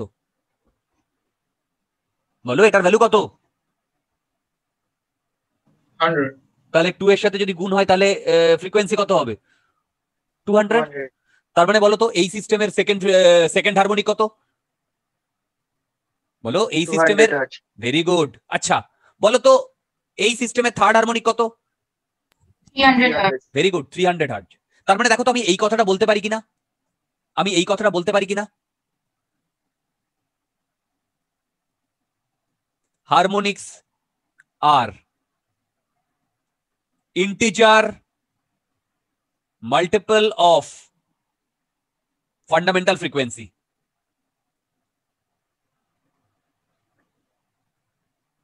বলো বলতে পারি কিনা? বলো বলতে পারি কিনা? বলো বলতে পারি কিনা? হ্যালো, বলতে পারি? দেখো harmonics integer multiple of fundamental frequency না? আচ্ছা আবার Yes. বলো তো ফার্স্ট হারমোনিকে কটা লুপ?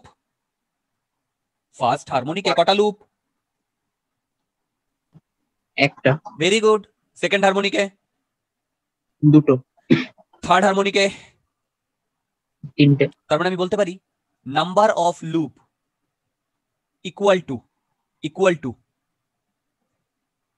হারমোনিক, বলতে পারি number of loop equal to harmonic, বলতে পারি। আরে বাবা, যে কটা লুপ তত নাম্বার হারমোনিক না? তার মানে বলো তো, আবার দেখো, এই ইকুয়েশন থেকে আমি এইটা লিখতে পারি F N equal to N into F. বলো তো এই এফটা কি, বলতে পারবে? এই যে এই পোর্শনটা কি, বলতে পারবে? Fundamental physics. Very good.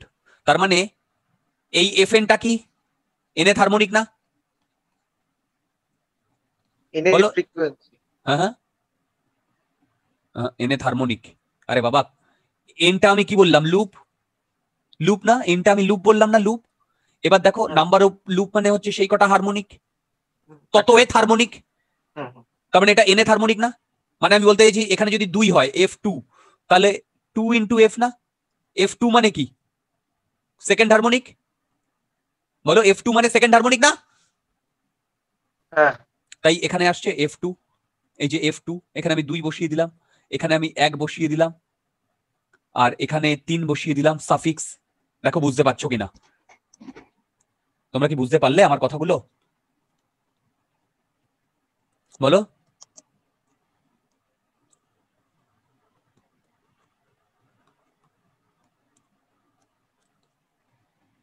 বলো, বুঝতে পারলে?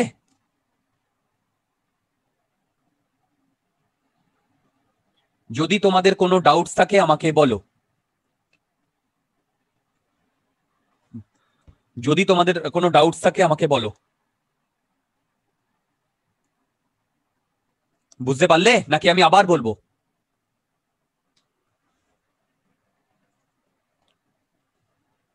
হ্যাঁ স্যার, বুঝতে পেরেছি। আচ্ছা, আমি আবার একটু বলি।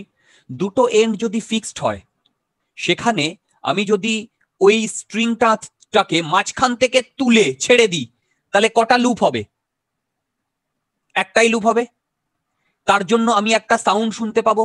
সেই সাউন্ডের ফ্রিকোয়েন্সি কত হবে? সেই সাউন্ডের ফ্রিকোয়েন্সি হবে F1 ইকুয়াল টু 1/12√T/μ।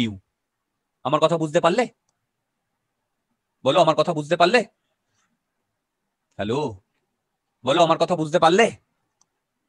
হ্যাঁ স্যার। আচ্ছা, এবার আমি যদি মাঝখান থেকে তুলে ছেড়ে দিই, তাহলে কটা লুপ হবে? আমি যদি মাঝখান থেকে তুলে ছেড়ে দিই, তাহলে কটা লুপ হবে? বলো। আমি যদি মাঝখান থেকে তুলে ছেড়ে দিই, কটা লুপ হবে? একটা, এই দুটো, সরি, মাঝখান থেকে তুলে ছেড়ে দিলে একটা লুপ হবে। আচ্ছা বলো তো, আমি 1/4 থেকে ছেড়ে দিলে কটা লুপ হবে? দুটো। তার মানে আমি যদি ফান্ডামেন্টাল ফ্রিকোয়েন্সি 100 পাই, তার পরের ফ্রিকোয়েন্সিটা 200 পাবো কি পাবো না? এখানে 200 পাবো কি পাবো না? হ্যাঁ স্যার, পাবো। তারপরের ফ্রিকোয়েন্সি 300 পাবো কি পাবো না? বলো।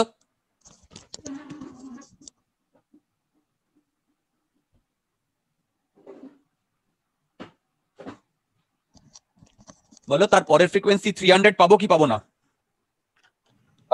কারেক্ট।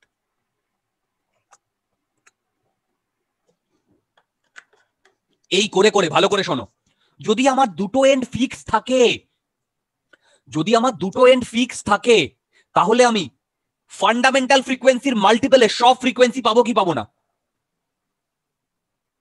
বলো, সব ফ্রিকোয়েন্সি পাবো কি পাবো না? Hello,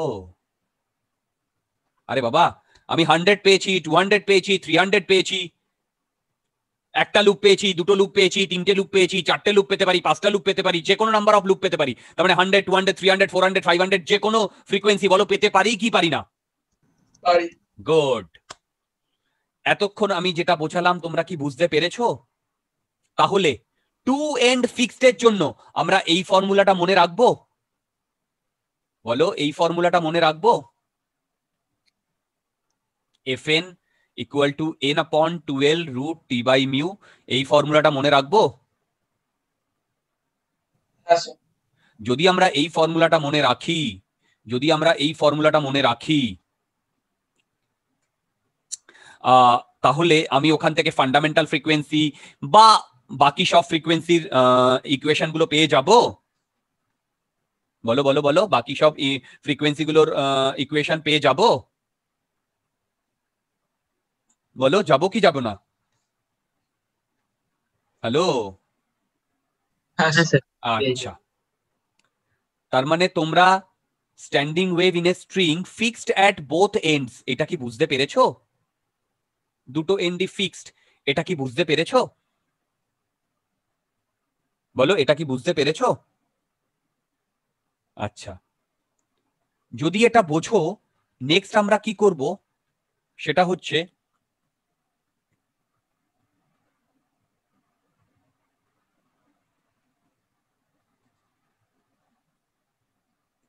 one end fixed and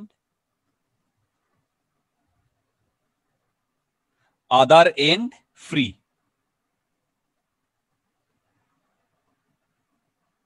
দেখো, one end fixed and other end free.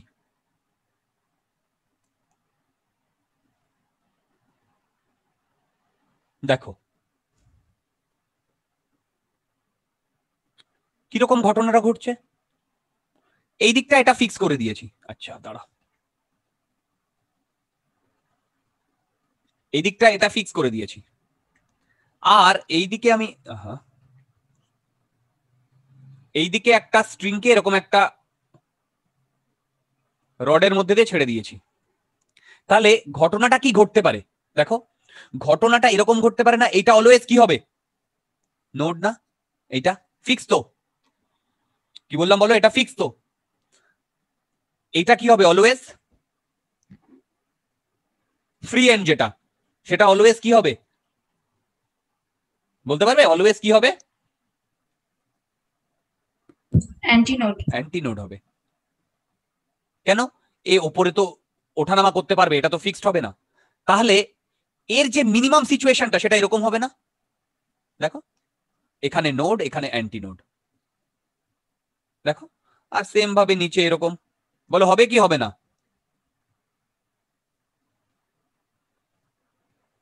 বলো হবে কি হবে না?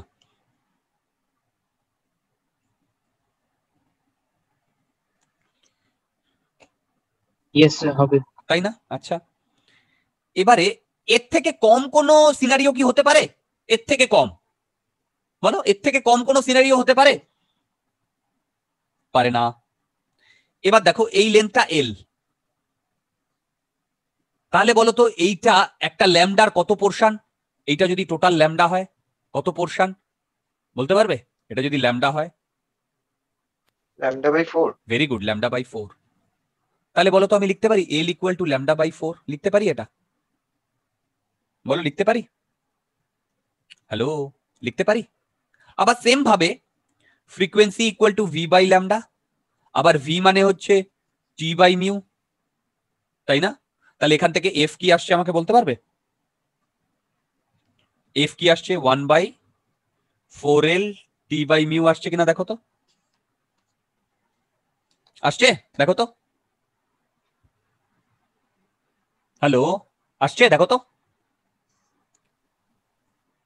হ্যালো? ওই যে পয়েন্টটা যেটাতে ওই ফ্রি এন্ড আছে ওটাতে স্যার অ্যান্টিনোড, যে পয়েন্টটাতে মানে ফ্রি এন্ড আছে যেটা এটা অ্যাটাচ, তো সেখানটায় স্যার অ্যান্টিনোডই হবে, মানে অন্য কোনো পয়েন্টও তো হতে পারে যেখানে মানে বাড়ছে অ্যামপ্লিটিউডটা, কিন্তু অ্যান্টিনোড হচ্ছে না।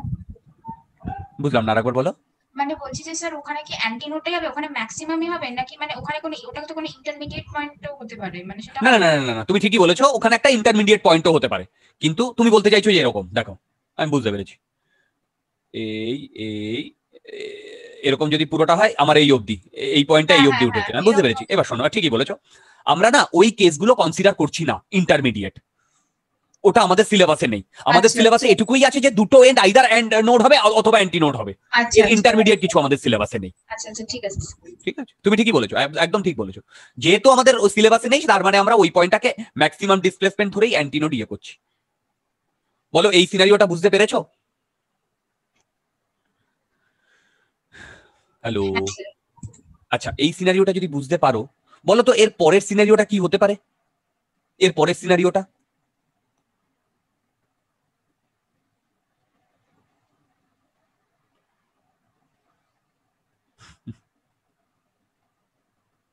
এর পরের সিনারিওটা, এইটা তো নোড হবেই আর এটা অ্যান্টি নোড হবেই, তার মানে এরকম হবে না?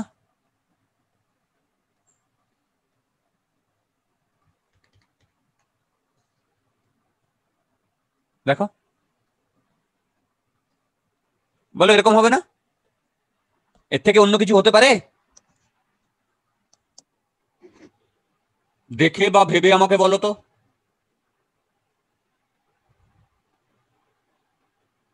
এর থেকে অন্য কিছু হতে পারে? দেখে বা ভেবে আমাকে বলো।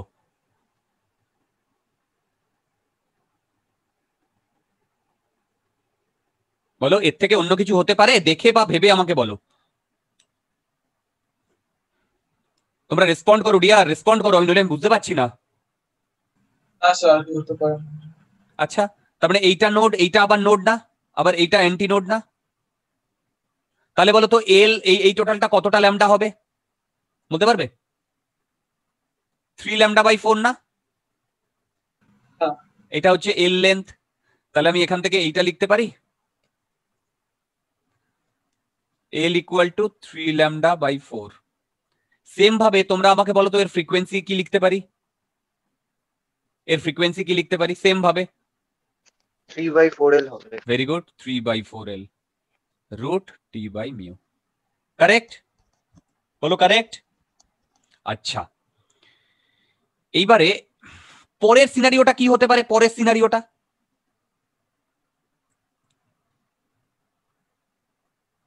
এইটা নোড হবে, এটা অ্যান্টি নোড হবে। বলো তো পরের সিনারিওটা কি হতে পারে? তোমরা পারবে?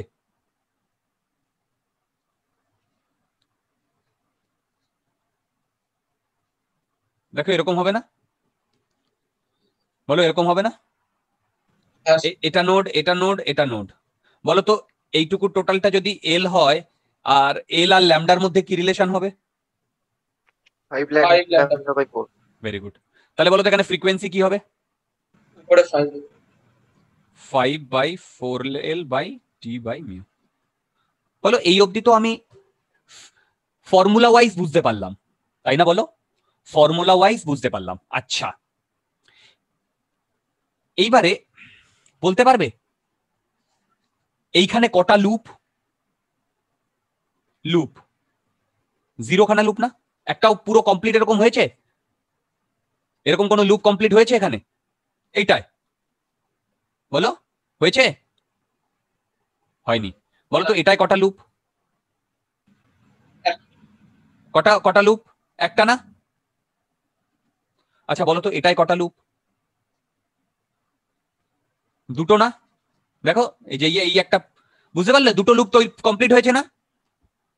হ্যালো,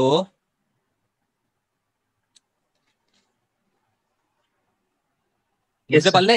আচ্ছা, এবারে ভালো করে শোনো, এইটাকে আমি বলবো, আমি লুপগুলো বোঝালাম। এবারে দেখো, এখানে 0 খানা লুপ, তার জন্য 1, এখানে 1 খানা লুপ, তার জন্য 3, এখানে 2 খানা লুপ, তার জন্য 5। তাহলে আমি ইন জেনারেল আমি কি এইটা লিখতে পারি? ইন জেনারেল দেখো, general F N equal to 2n + 1/4L root T/μ। দেখো এটা লিখতে পারি? হ্যাঁ পারি। Yes sir. তোমরা এন এর ভ্যালু, এন মানে হচ্ছে নাম্বার অফ লুপ, লুপের ভ্যালু 0 বসাও। বলো তো 0 বসালে প্রথমটা আসছে কিনা? এই যে এইটা আসছে, প্রথমটা আসছে। আচ্ছা, এটাকে 1 দিলাম। তারপরে এন এর ভ্যালু 1 বসাও, 1 বসালে এইটা আসছে। সরি, এন এর ভ্যালু 1 বসালে এটা আসছে। এন এর ভ্যালু 2 বসালে এটা আসছে।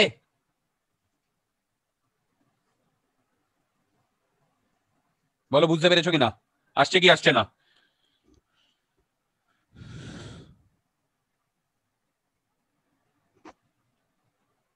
আসছে আসছে। হ্যাঁ আচ্ছা, এবার আমি ওপরে চলে যাচ্ছি। এইটা হচ্ছে মিনিমাম পসিবল কন্ডিশন। এটাকে আমি বলবো, কি বলবো বলো?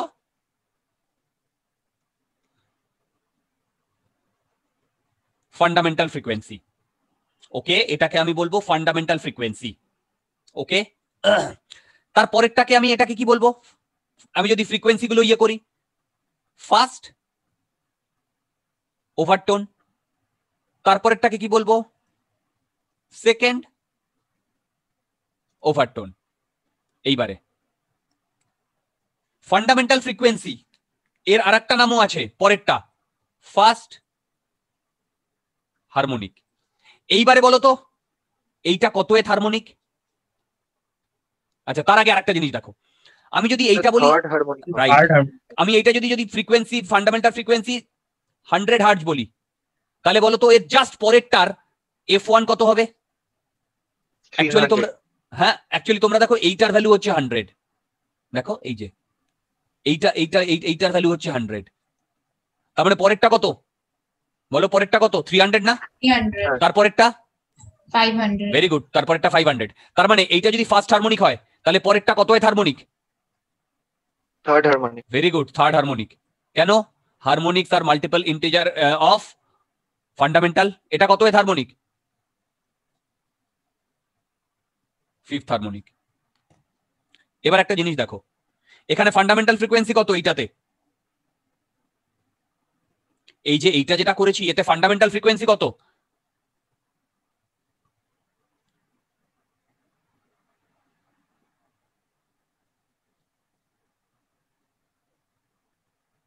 বলো, এই যে সিনারিওটা করেছি এখানে ফান্ডামেন্টাল ফ্রিকোয়েন্সি কত ধরেছি? 100। 100। তারপরের ফ্রিকোয়েন্সি কত? 300। আচ্ছা, কিন্তু ফান্ডামেন্টাল ফ্রিকোয়েন্সি তো 100, তার নেক্সট ইন্টিজার মাল্টিপল কত হতে পারে? 200।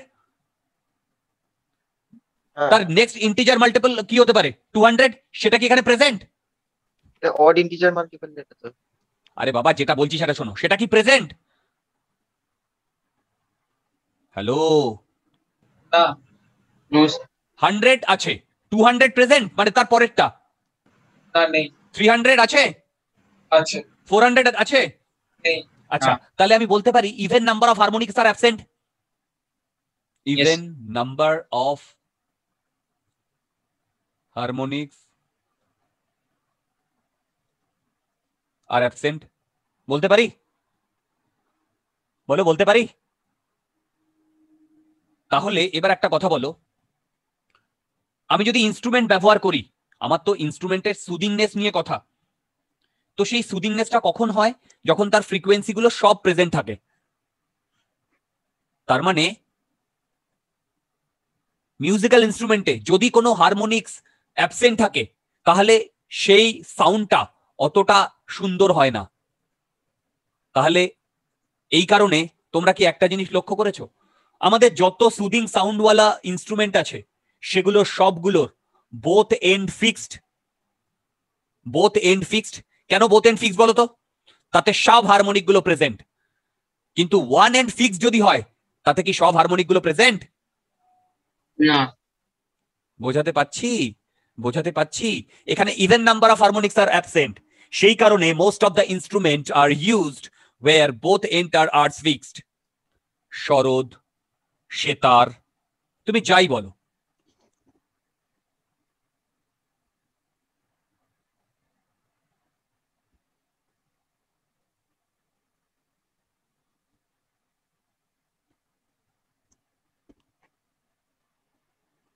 হ্যালো, তোমরা কি বুঝতে পারলে আমি কি বললাম? তোমরা কি বুঝতে পারলে আমি কি বললাম?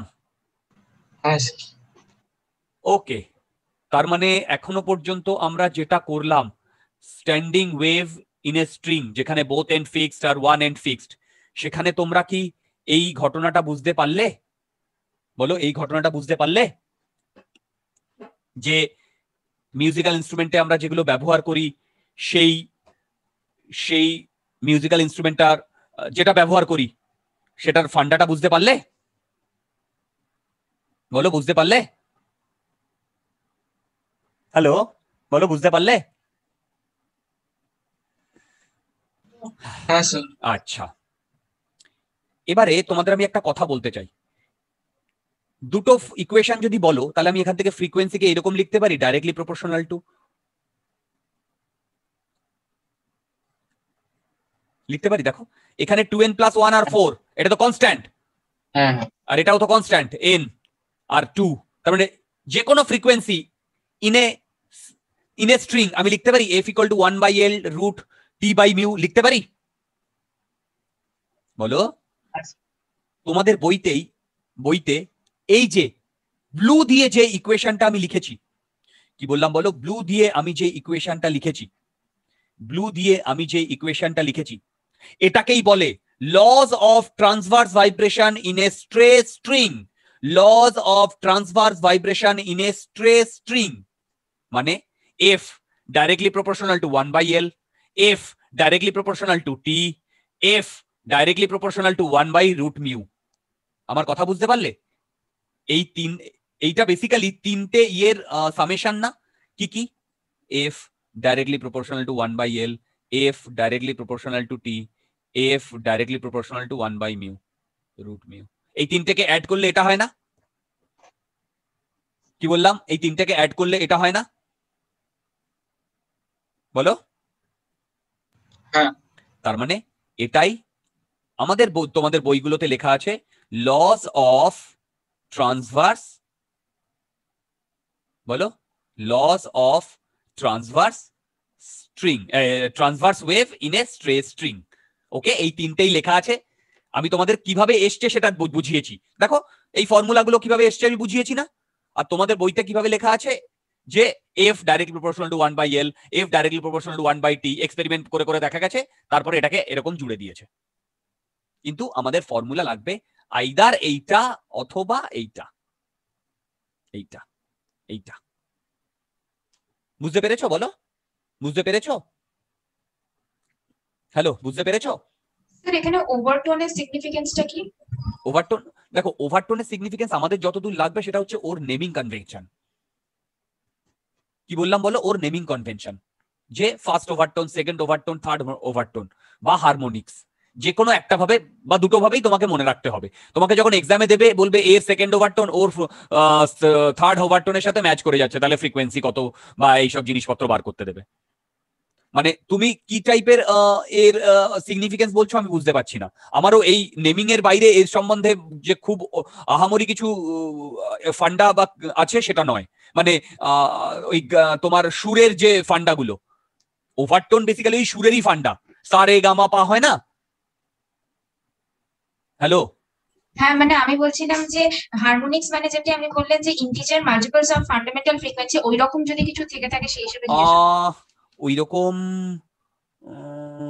ডেফিনিশন। আচ্ছা ওভারটোন না, দেখো ওভারটোনের ওই রকম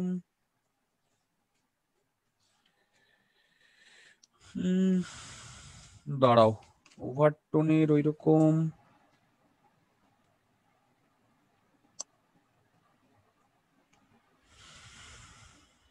না, না গো, ওই রকম ওভারটোন আমি ঠিক আমার মনে পড়ছে না। আমি ঠিক মনে পড়ছে না ওর কোনো সিগনিফিকেন্স। শুধু ওই আগের কেসে ওটা করানোর দরকার নেই, ওটা একটা আননেসারি একটা ফর্মুলা আনার কোনো মানে হয় না।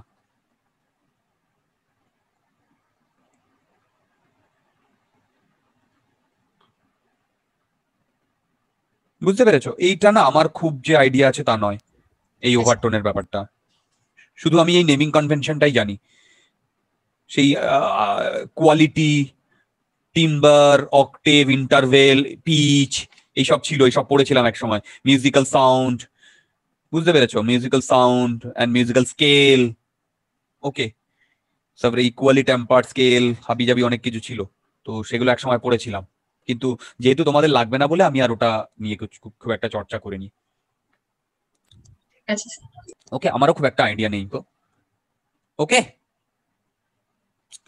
তোমাদের যে ফর্মুলাটা লাগবে সেটা হচ্ছে, লক্ষ্য করো, তোমাদের যে ফর্মুলাটা লাগবে সেটা হচ্ছে, লক্ষ্য করো, এই যে both and fixed and one and fixed, এই দিয়ে প্রবলেম।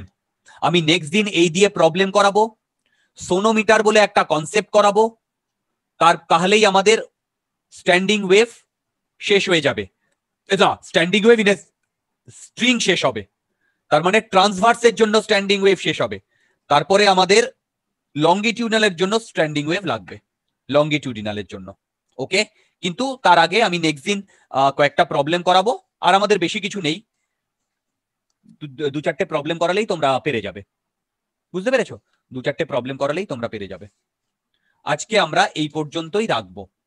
তোমাদের যদি কোনো ডাউটস থেকে থাকে আমাকে বলো, আমি তোমাদের ইয়ে করব। ও বাবা, এইটা করা আছে। আচ্ছা, স্যার আর কটা ক্লাস লাগবে এখনো? আর দুটো ক্লাস কেন বলো তো? না এমনি জিজ্ঞেস করছি। আর দুটো ক্লাস রাখবে ডিয়ার। এই দুটো ক্লাস আমাদের অনলাইনে হবে, তারপরে আমাদের অফলাইন ক্লাস চালু হয়ে যাবে।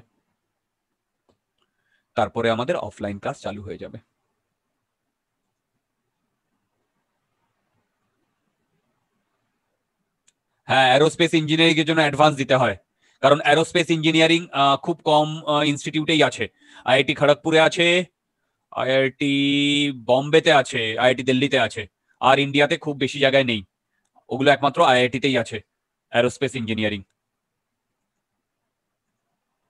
ওকে, তাহলে আজকে আমরা এই পর্যন্ত রাখছি। তোমাদের থিওরিটা এরকম একটু ভজকট মনে হতে পারে, নেক্সট দিন প্রবলেম করালে দেখবে খুব ইজি মনে হবে, আর এখান থেকে প্রবলেম আসলে তোমরা করতে পারবে। আমি সব ধরনের প্রবলেম করাবো নেক্সট দিন, এখান থেকে প্রবলেম আসলে তোমরা করতে পারবে, আমি সব ধরনের প্রবলেম করাবো। ওকে, আর দুটো ক্লাস লাগবে, দুটো ক্লাসে আমাদের ওয়েভ বা পুরো ফিজিক্স 11 এর কমপ্লিট হয়ে যাবে। ওকে, তাহলে আজকে আমরা এই পর্যন্তই রাখি। তারপরের দিন থেকে কি 12 শুরু করবেন? আরেকবার বলো। তারপরের দিন থেকে কি 12 শুরু করবেন? ইয়েস, 1 এপ্রিলের পর থেকেই তোমাদের 12 শুরু হয়ে যাবে অফলাইনে। শুক্রবার শনিবার দিন আমি ক্লাস করাবো, মঙ্গলবার দিন সপ্তর্ষিদা ক্লাস করাবে। তোমাদের যে কোনো ক্লাস, যে ক্লাস ইচ্ছা হয় তোমরা জয়েন করতে পারো, কোনো অসুবিধা নেই। যাদের সপ্তর্ষিদাকে ভালো লাগে সপ্তর্ষিদার ক্লাস অ্যাটেন্ড করতে পারো, যাদের আমার ক্লাস ভালো লাগে আমার ক্লাস অ্যাটেন্ড করতে পারো। দুদিনে ক্লাসটা। হ্যাঁ বলো। বলছি আপনি কবে পড়াবেন? কি শুক্রবার আর শনিবার পড়াবেন? শুক্রবার কেন আমি পড়াবো? ও আচ্ছা, আপনি শনিবার পড়াবেন? হ্যাঁ, অফলাইনে তো একটাই ক্লাস 3 ঘন্টার ডিয়ার। আচ্ছা আচ্ছা স্যার, ওটা কটা থেকে? এই রে, আমি না এক্সাক্ট ভুলে গেছি ডিয়ার, একবার দেখে নাও। আড়াইটে থেকে ছিল, আড়াইটে। সব দেওয়া আছে। ও আচ্ছা আচ্ছা, তাহলে স্যার মানে যদি কেউ নিটের জন্য প্রিপারেশন নেয় তাহলে স্যার মেনের মানে আপনার ক্লাসে তাহলে মানে করা যেতে পারে? হ্যাঁ হ্যাঁ মানে হ্যাঁ, দেখো থিওরি এবং প্রবলেম ক্লাসে একই জিনিস হবে, শুধু তোমাদের যে নিট আর মেনের যে প্রবলেম সলভিং সেটা ডিফারেন্ট করে দেওয়া হয়েছে। কি বললাম বুঝলে? আচ্ছা আচ্ছা যেটা আগের বছর অব্দি অন্যরকম ছিল, এই বছর থেকে ওই যে নিটের আর ইয়ের প্রবলেম সলভিং যেটা অনলাইনে করানো হচ্ছে সেটা ডিফারেন্ট করে দেওয়া হয়েছে। হ্যাঁ, আর ওই থিওরিটা সেমই থাকবে, শুধু মানে আপনি পড়াবেন আর সপ্তর্ষি স্যার পড়াবেন, মানে হ্যাঁ, দুটোর থিওরিটা সেম থাকবে, স্যার সেটা বলছি যে যার যেটা ইচ্ছা, কিন্তু ওই প্রবলেম সলভিং গুলো স্পেসিফিক হয়ে যাবে। আচ্ছা আচ্ছা, ওকে বুঝতে পেরেছো? হ্যাঁ স্যার বলো। স্যার বলছিলাম প্রবলেম সলভিং দুটো ক্লাসে করাতে পারে, মানে মেন আর নিটে, কারণ অনেকবার তো নিটে মেনের কোশ্চেন নিটে দিয়ে দেয় তো। দেখো, তুমি চাইলে করতেই পারো, তুমি যদি সময় পাও তাতে আমার কোনো আপত্তি নেই, কিন্তু দুটো করানোর থেকে হ্যাঁ করতেই পারো, কিন্তু মেন করলে যখন কিউআই কিউ গুলো পড়াবে মেনলি। আরেকবার বলো। যখন এই পাস পেপার গুলো হয় মেনস এর, হ্যাঁ, ওই তো কারণ দেখো। আমি তো নিটে আছি তো মেনস এর তাহলে যদি হ্যাঁ, সেটা করতেই পারো। দেখো আমাদের কি হবে সেটা আমি বলছি ভালো করে। সেটা হচ্ছে তোমাদের যে প্রবলেম সলভিং ক্লাস হবে সেখানে বেসিক্যালি তোমাদের যে এক্সাম গুলো হবে সেই এক্সামের কোয়েশ্চেন ডিসকাসড হবে, 1 2 সেখানে তোমাদের প্রিভিয়াস ইয়ার প্রবলেম সলভিং করানো হবে, আর তোমাদের যে এত এক্সাম হবে সেই এক্সামে যেগুলো আটকে যাবে সেইগুলো ডিসকাস করা হবে। ওটা কি দেবসাধনদা দেবে? ওইটা দেবসাধনদা নেবেন। ওকে, ওইটা দেবসানন্দা নেবেন।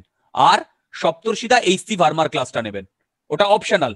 এইচসি ভার্মা সলভ করানো হবে, যে করতে চাও করতে পারো, কোনো অসুবিধা নেই। স্যার প্রবলেম সলভিং ক্লাসটা আপনি নিলে একটু সুবিধা হতো। না ভাই, আমার তো মনে হয় না ভাই, পৃথিবীর কোনো জায়গায় 3টে ক্লাস কেউ দেয় না। দেয় না স্যার। যেহেতু দেয় না সেই জন্য ডিমান্ড করার কোনো ইয়েই নেই। সব জায়গায় একটা ক্লাসই দেয়, কেউ একটা ক্লাসের বেশি আমি আজ পর্যন্ত শুনিনি কেউ দিয়েছে। কোথাও এইচসি ভার্মাও করানো হয় না, কোথাও ফার্স্ট ইয়ার্সও করানো হয় না, একদমই হয় না আর স্যার। কিছুই হয় না, সেজন্য রেজাল্টও বেরোয় না। এটা রিয়েলি ট্রু। হ্যাঁ, সেই জন্য রেজাল্টও বেরোয় না, কোথা থেকেও রেজাল্ট বেরোয় না, ওই ধাপ্পাবাজি দিয়ে চলে না। আমাদের আলটিমেট গোল স্পার কুইজের রেজাল্ট বার করা, সেই জন্যই এত ফাইট আমরা মারছি। এইচসি ভার্মা তো কেউ করাই না, আলাদা করে এইচসি ভার্মা কোথাও করানো হয় না। হ্যাঁ, করানো হয়, কোথাও করানো হয় না, একদমই না। সে যত বড় টিচারই থাক কলকাতার, আমি জানি কারা পড়ায় কলকাতাতে, ঠিক আছে, কারণ আমি একজন আইআইটিয়ান, আমি জানি কে কি পড়ায়। একমাত্র আমরা যে জিনিসটা করি, একমাত্র কোটাতে যে টপ কোয়ালিটির ইনস্টিটিউট গুলো আছে সেইখানে এইগুলো করানো হয়, আলাদা ইসি ফার্মা করানো হয়, আলাদা পাস্ট ইয়ার্স করানো হয়, ওখানে 7 থেকে 8 ঘন্টা দেওয়া হয় একটা টোটাল মানে কন্ট্যাক্ট আওয়ার 8 ঘন্টা দেওয়া হয়। আর আমাদের ওখানে একটা টিচার কত ঘন্টা দেয়? 3 ঘন্টা দেয়। 3 ঘন্টা দিয়ে ঘন্টা রেজাল্ট আসবে, ঘন্টা রেজাল্ট আসবে। পরিষ্কার কথা ভাই, দিস আর মানে এগুলো একদম মানে রিয়েল ট্রুথ। কেউ মানতে হলে মানো, না মানতে হলে না মানো। সেই কারণে একজনের পক্ষে করা সম্ভব নয়, একজনের পক্ষে। একজনই যদি এইচসি ফার্মা নেয়, একজনই যদি প্রবলেম সলভিং নেয়, একজনই যদি থিওরি পড়ায় না, পুরো ঘেটে যাবে, পুরো ঘেটে যাবে। তো সেই জিনিসটাই, সেই জন্যই আমরা ডিফারেন্টলি ইয়ে করে দিয়েছি, সেগ্রিগেট করে দিয়েছি। তার মধ্যে একটা ক্লাস আমরা কম্পালসারি রেখেছি, যেটা আমার ক্লাস। আমার ক্লাস বলতে যেটা থিওরি ক্লাস, যেটা আমার হতে পারে বা সপ্তর্ষির হতে পারে, থিওরি ক্লাস, ওইটা আমরা কম্পালসারি রেখেছি।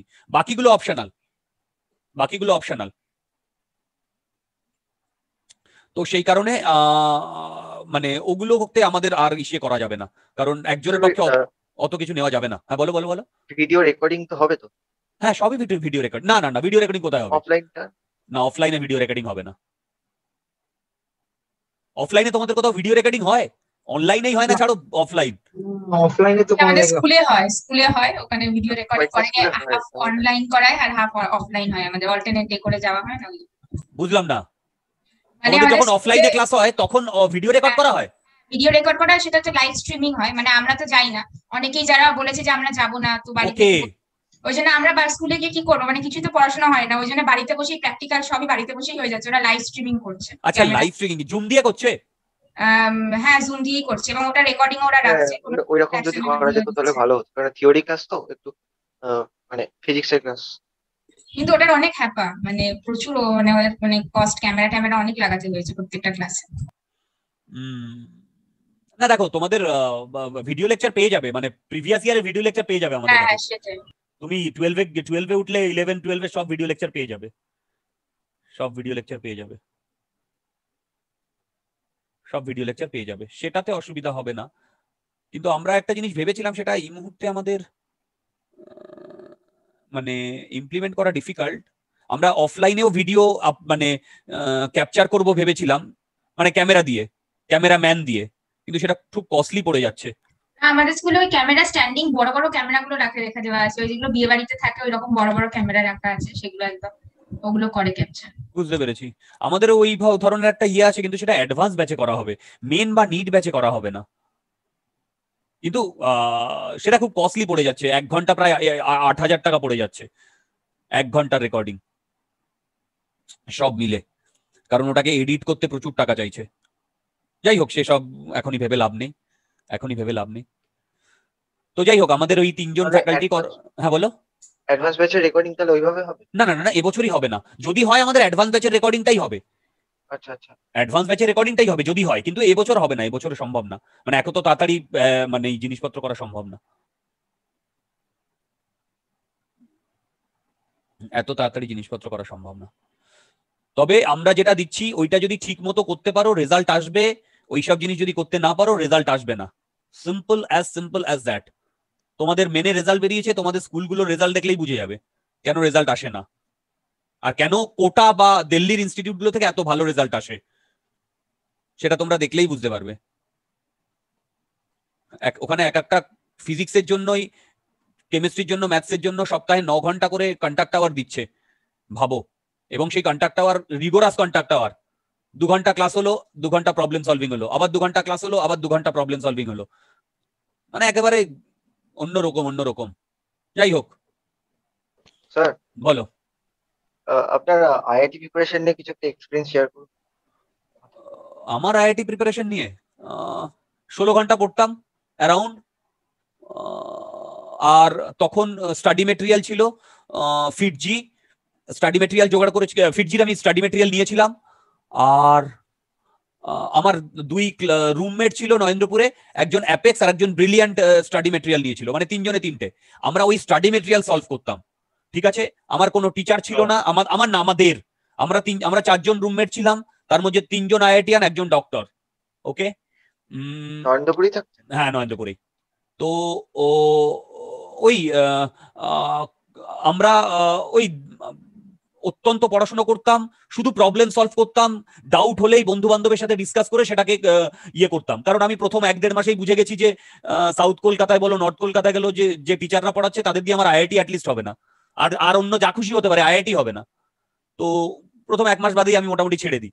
তার মধ্যে এখনো সাউথ কলকাতায় প্রচুর টিচার আছে যারা পড়ায়, আমি আর নাম বলছি না, তাদের কাছেও আমি গেছিলাম। তো ও দেখলাম টাইম পাস হচ্ছে। আমার সিনিয়ররা বললেন যে দেখ, একটা টিচার যদি এইচসি ভার্মা বা আইই হিরোডফ না করায় ফিজিক্সের, তার কাছে গিয়ে লাভ নেই। এসএন দে যেটা এসএন দে বলছি, দত্তপাল চৌধুরীতে যেটা লেখা আছে তুই নিজে পড়েও বুঝে যাবি, তার জন্য টিচারের কাছে যেতে হবে না। তো সেটাই দেখলাম যে ইয়েস, দত্তপাল চৌধুরী যে যেটা বোঝা লেখা আছে ওটা আমি নিজে পড়েই বুঝে যাচ্ছি। তো কিন্তু ওই টাফ প্রবলেম গুলো করতে পারছি না। আমি ফার্স্ট ফিটজির পরীক্ষা দিতে গেলাম, 100-তে 5 পেয়েছিলাম, 5 100-তে ফার্স্ট পরীক্ষায়, যেখানে হাইয়েস্ট স্টুডেন্ট ছিল 70 মতো অল ইন্ডিয়াতে। প্রথম দিনে এসে বাড়িতে এসে শুয়ে পড়েছি যে আর হবে না আইআইটি ফাইআইটি। তো দেখলাম যে ট্রিগোনোমেট্রির একটা চ্যাপ্টার আমার হয়ে গেছে, এদিকে এসএন দের সব প্রবলেম আমি করে নামিয়ে দিয়েছি, কিন্তু ওখানে গিয়ে একটা প্রবলেমও করতে পারিনি। এবং সেই প্রবলেমগুলো মানে কি বলবো, বুঝতেই পারছি না, মানে হিব্রু মনে হচ্ছে। যাই হোক, খুব মানে ফ্রাস্ট্রেটেড হয়ে পড়ে আছি।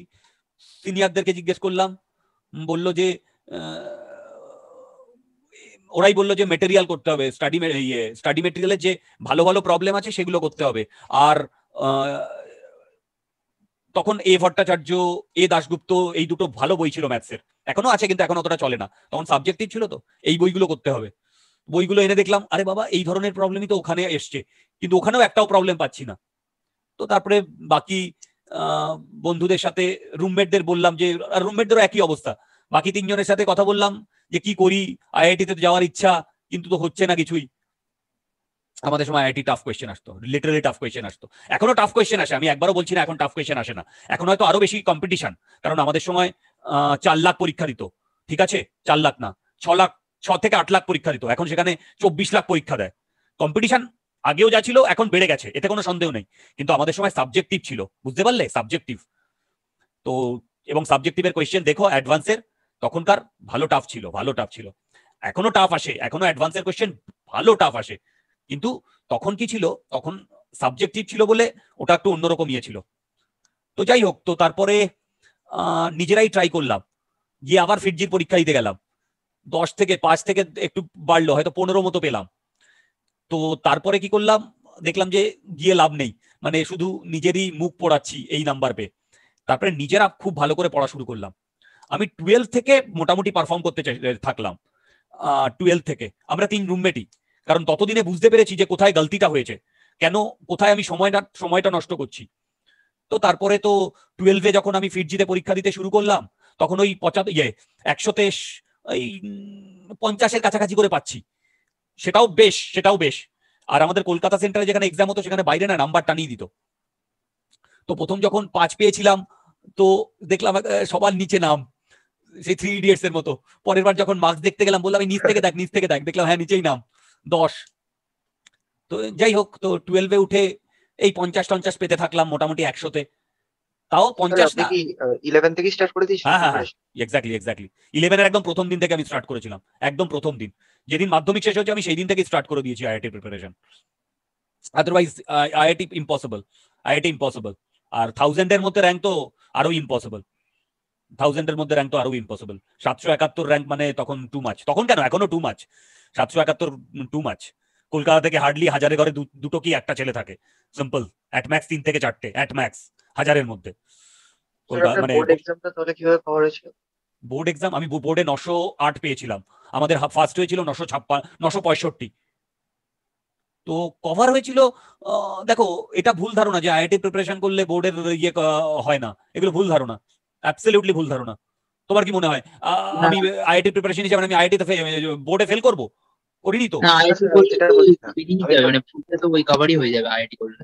হ্যাঁ সেটাই এক্স্যাক্টলি। আমি দেখো ম্যাথস তো পেরেই যেতাম, কেমিস্ট্রিও পেরে যেতাম, ফিজিক্সের ডেফিনেশন গুলো আমি নিজে বানাতাম, আমি মোটামুটি একটা জেনে আমি বানাতাম। এবং তাতে ধরো 3-এ যদি আমাকে বইয়েরটা না লিখে 3-এ 3, কেউ যদি বইয়েরটা লিখে 3-এ 3 দিচ্ছে, আমি বানিয়ে লিখেছি আমাকে 2.5 দিয়েছে, হাফ নাম্বারের জন্য আমার কোনো যায় আসতো না, ডাজন্ট ম্যাটার ভাই, আমি তো আলটিমেটলি আইআইটি যাবো। বোর্ডে 908 পেয়ে আমি কি করব? বোর্ডে আমি ফার্স্টই হলাম, কি করব? আমাদের ব্যাচে যে ফার্স্ট হয়েছিল রাজীব, কি বলে, দুটি আমাদের মেয়ে প্রিয়াঙ্কা বলে একটি মেয়ে ফার্স্ট হয়েছিল। প্রথম 10 জনের মধ্যে যারা ছিল একজনও আইআইটি পায়নি, প্রথম 20 জনের মধ্যে যারা ছিল একজনও আইআইটি পায়নি। কি হলো? সিম্পল ভাই, simple.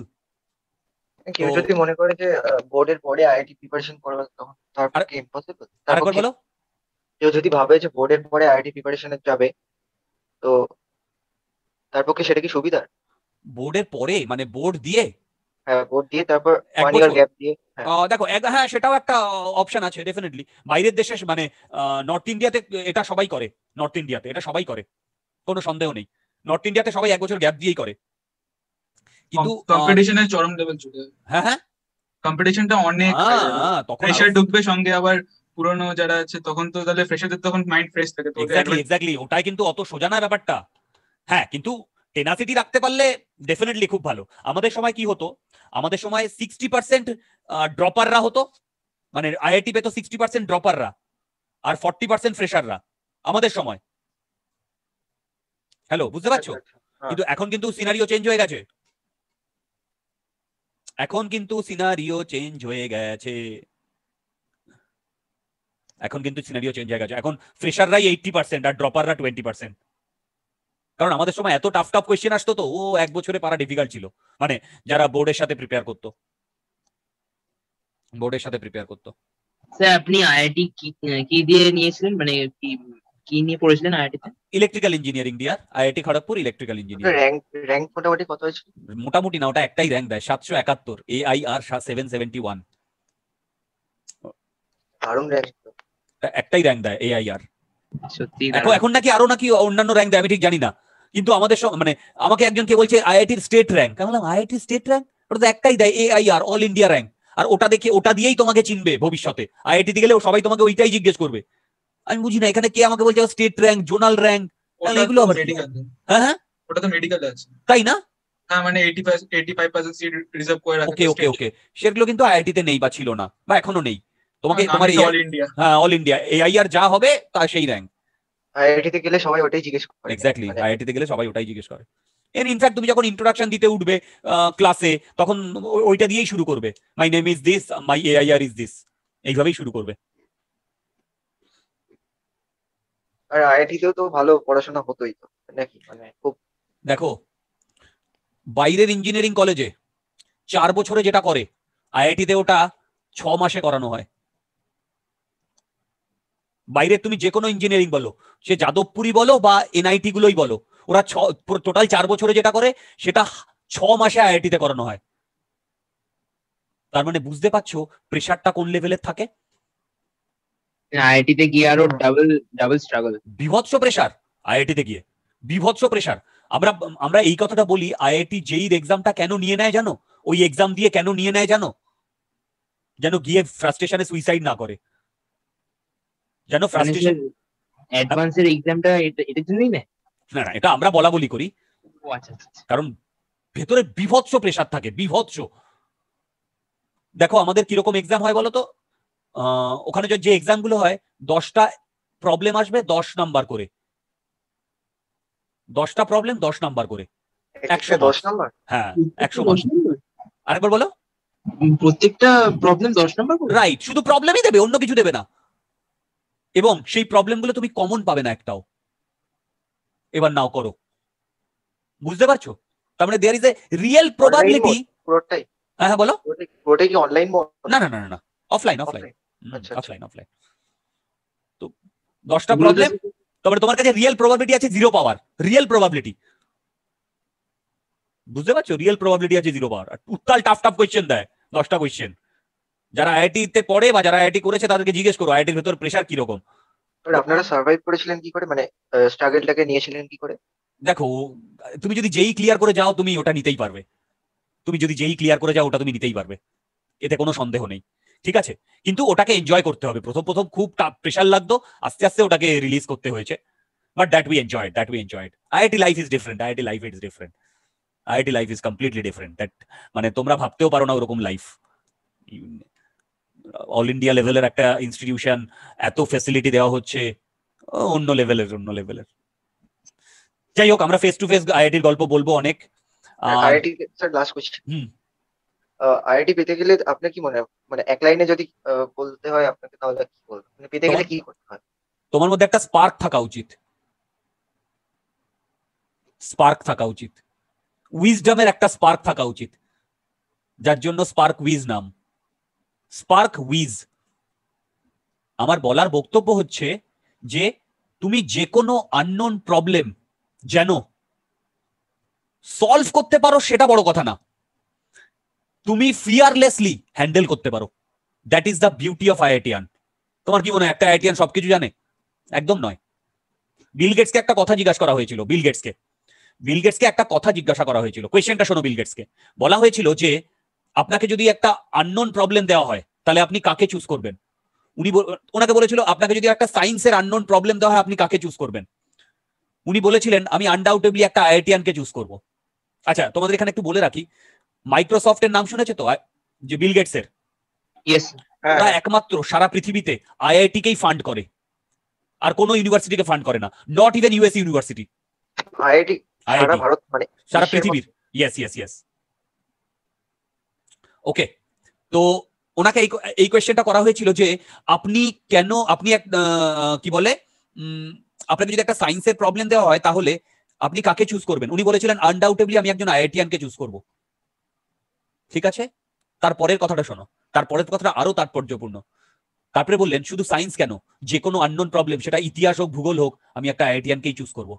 Because nobody can solve better problem than an IIT. Nobody can solve an unknown problem better than an IITian in the world. Anyway, এরকম অনেক গল্প আছে, অনেক কোটেশন আছে বিভিন্ন লোকজনের।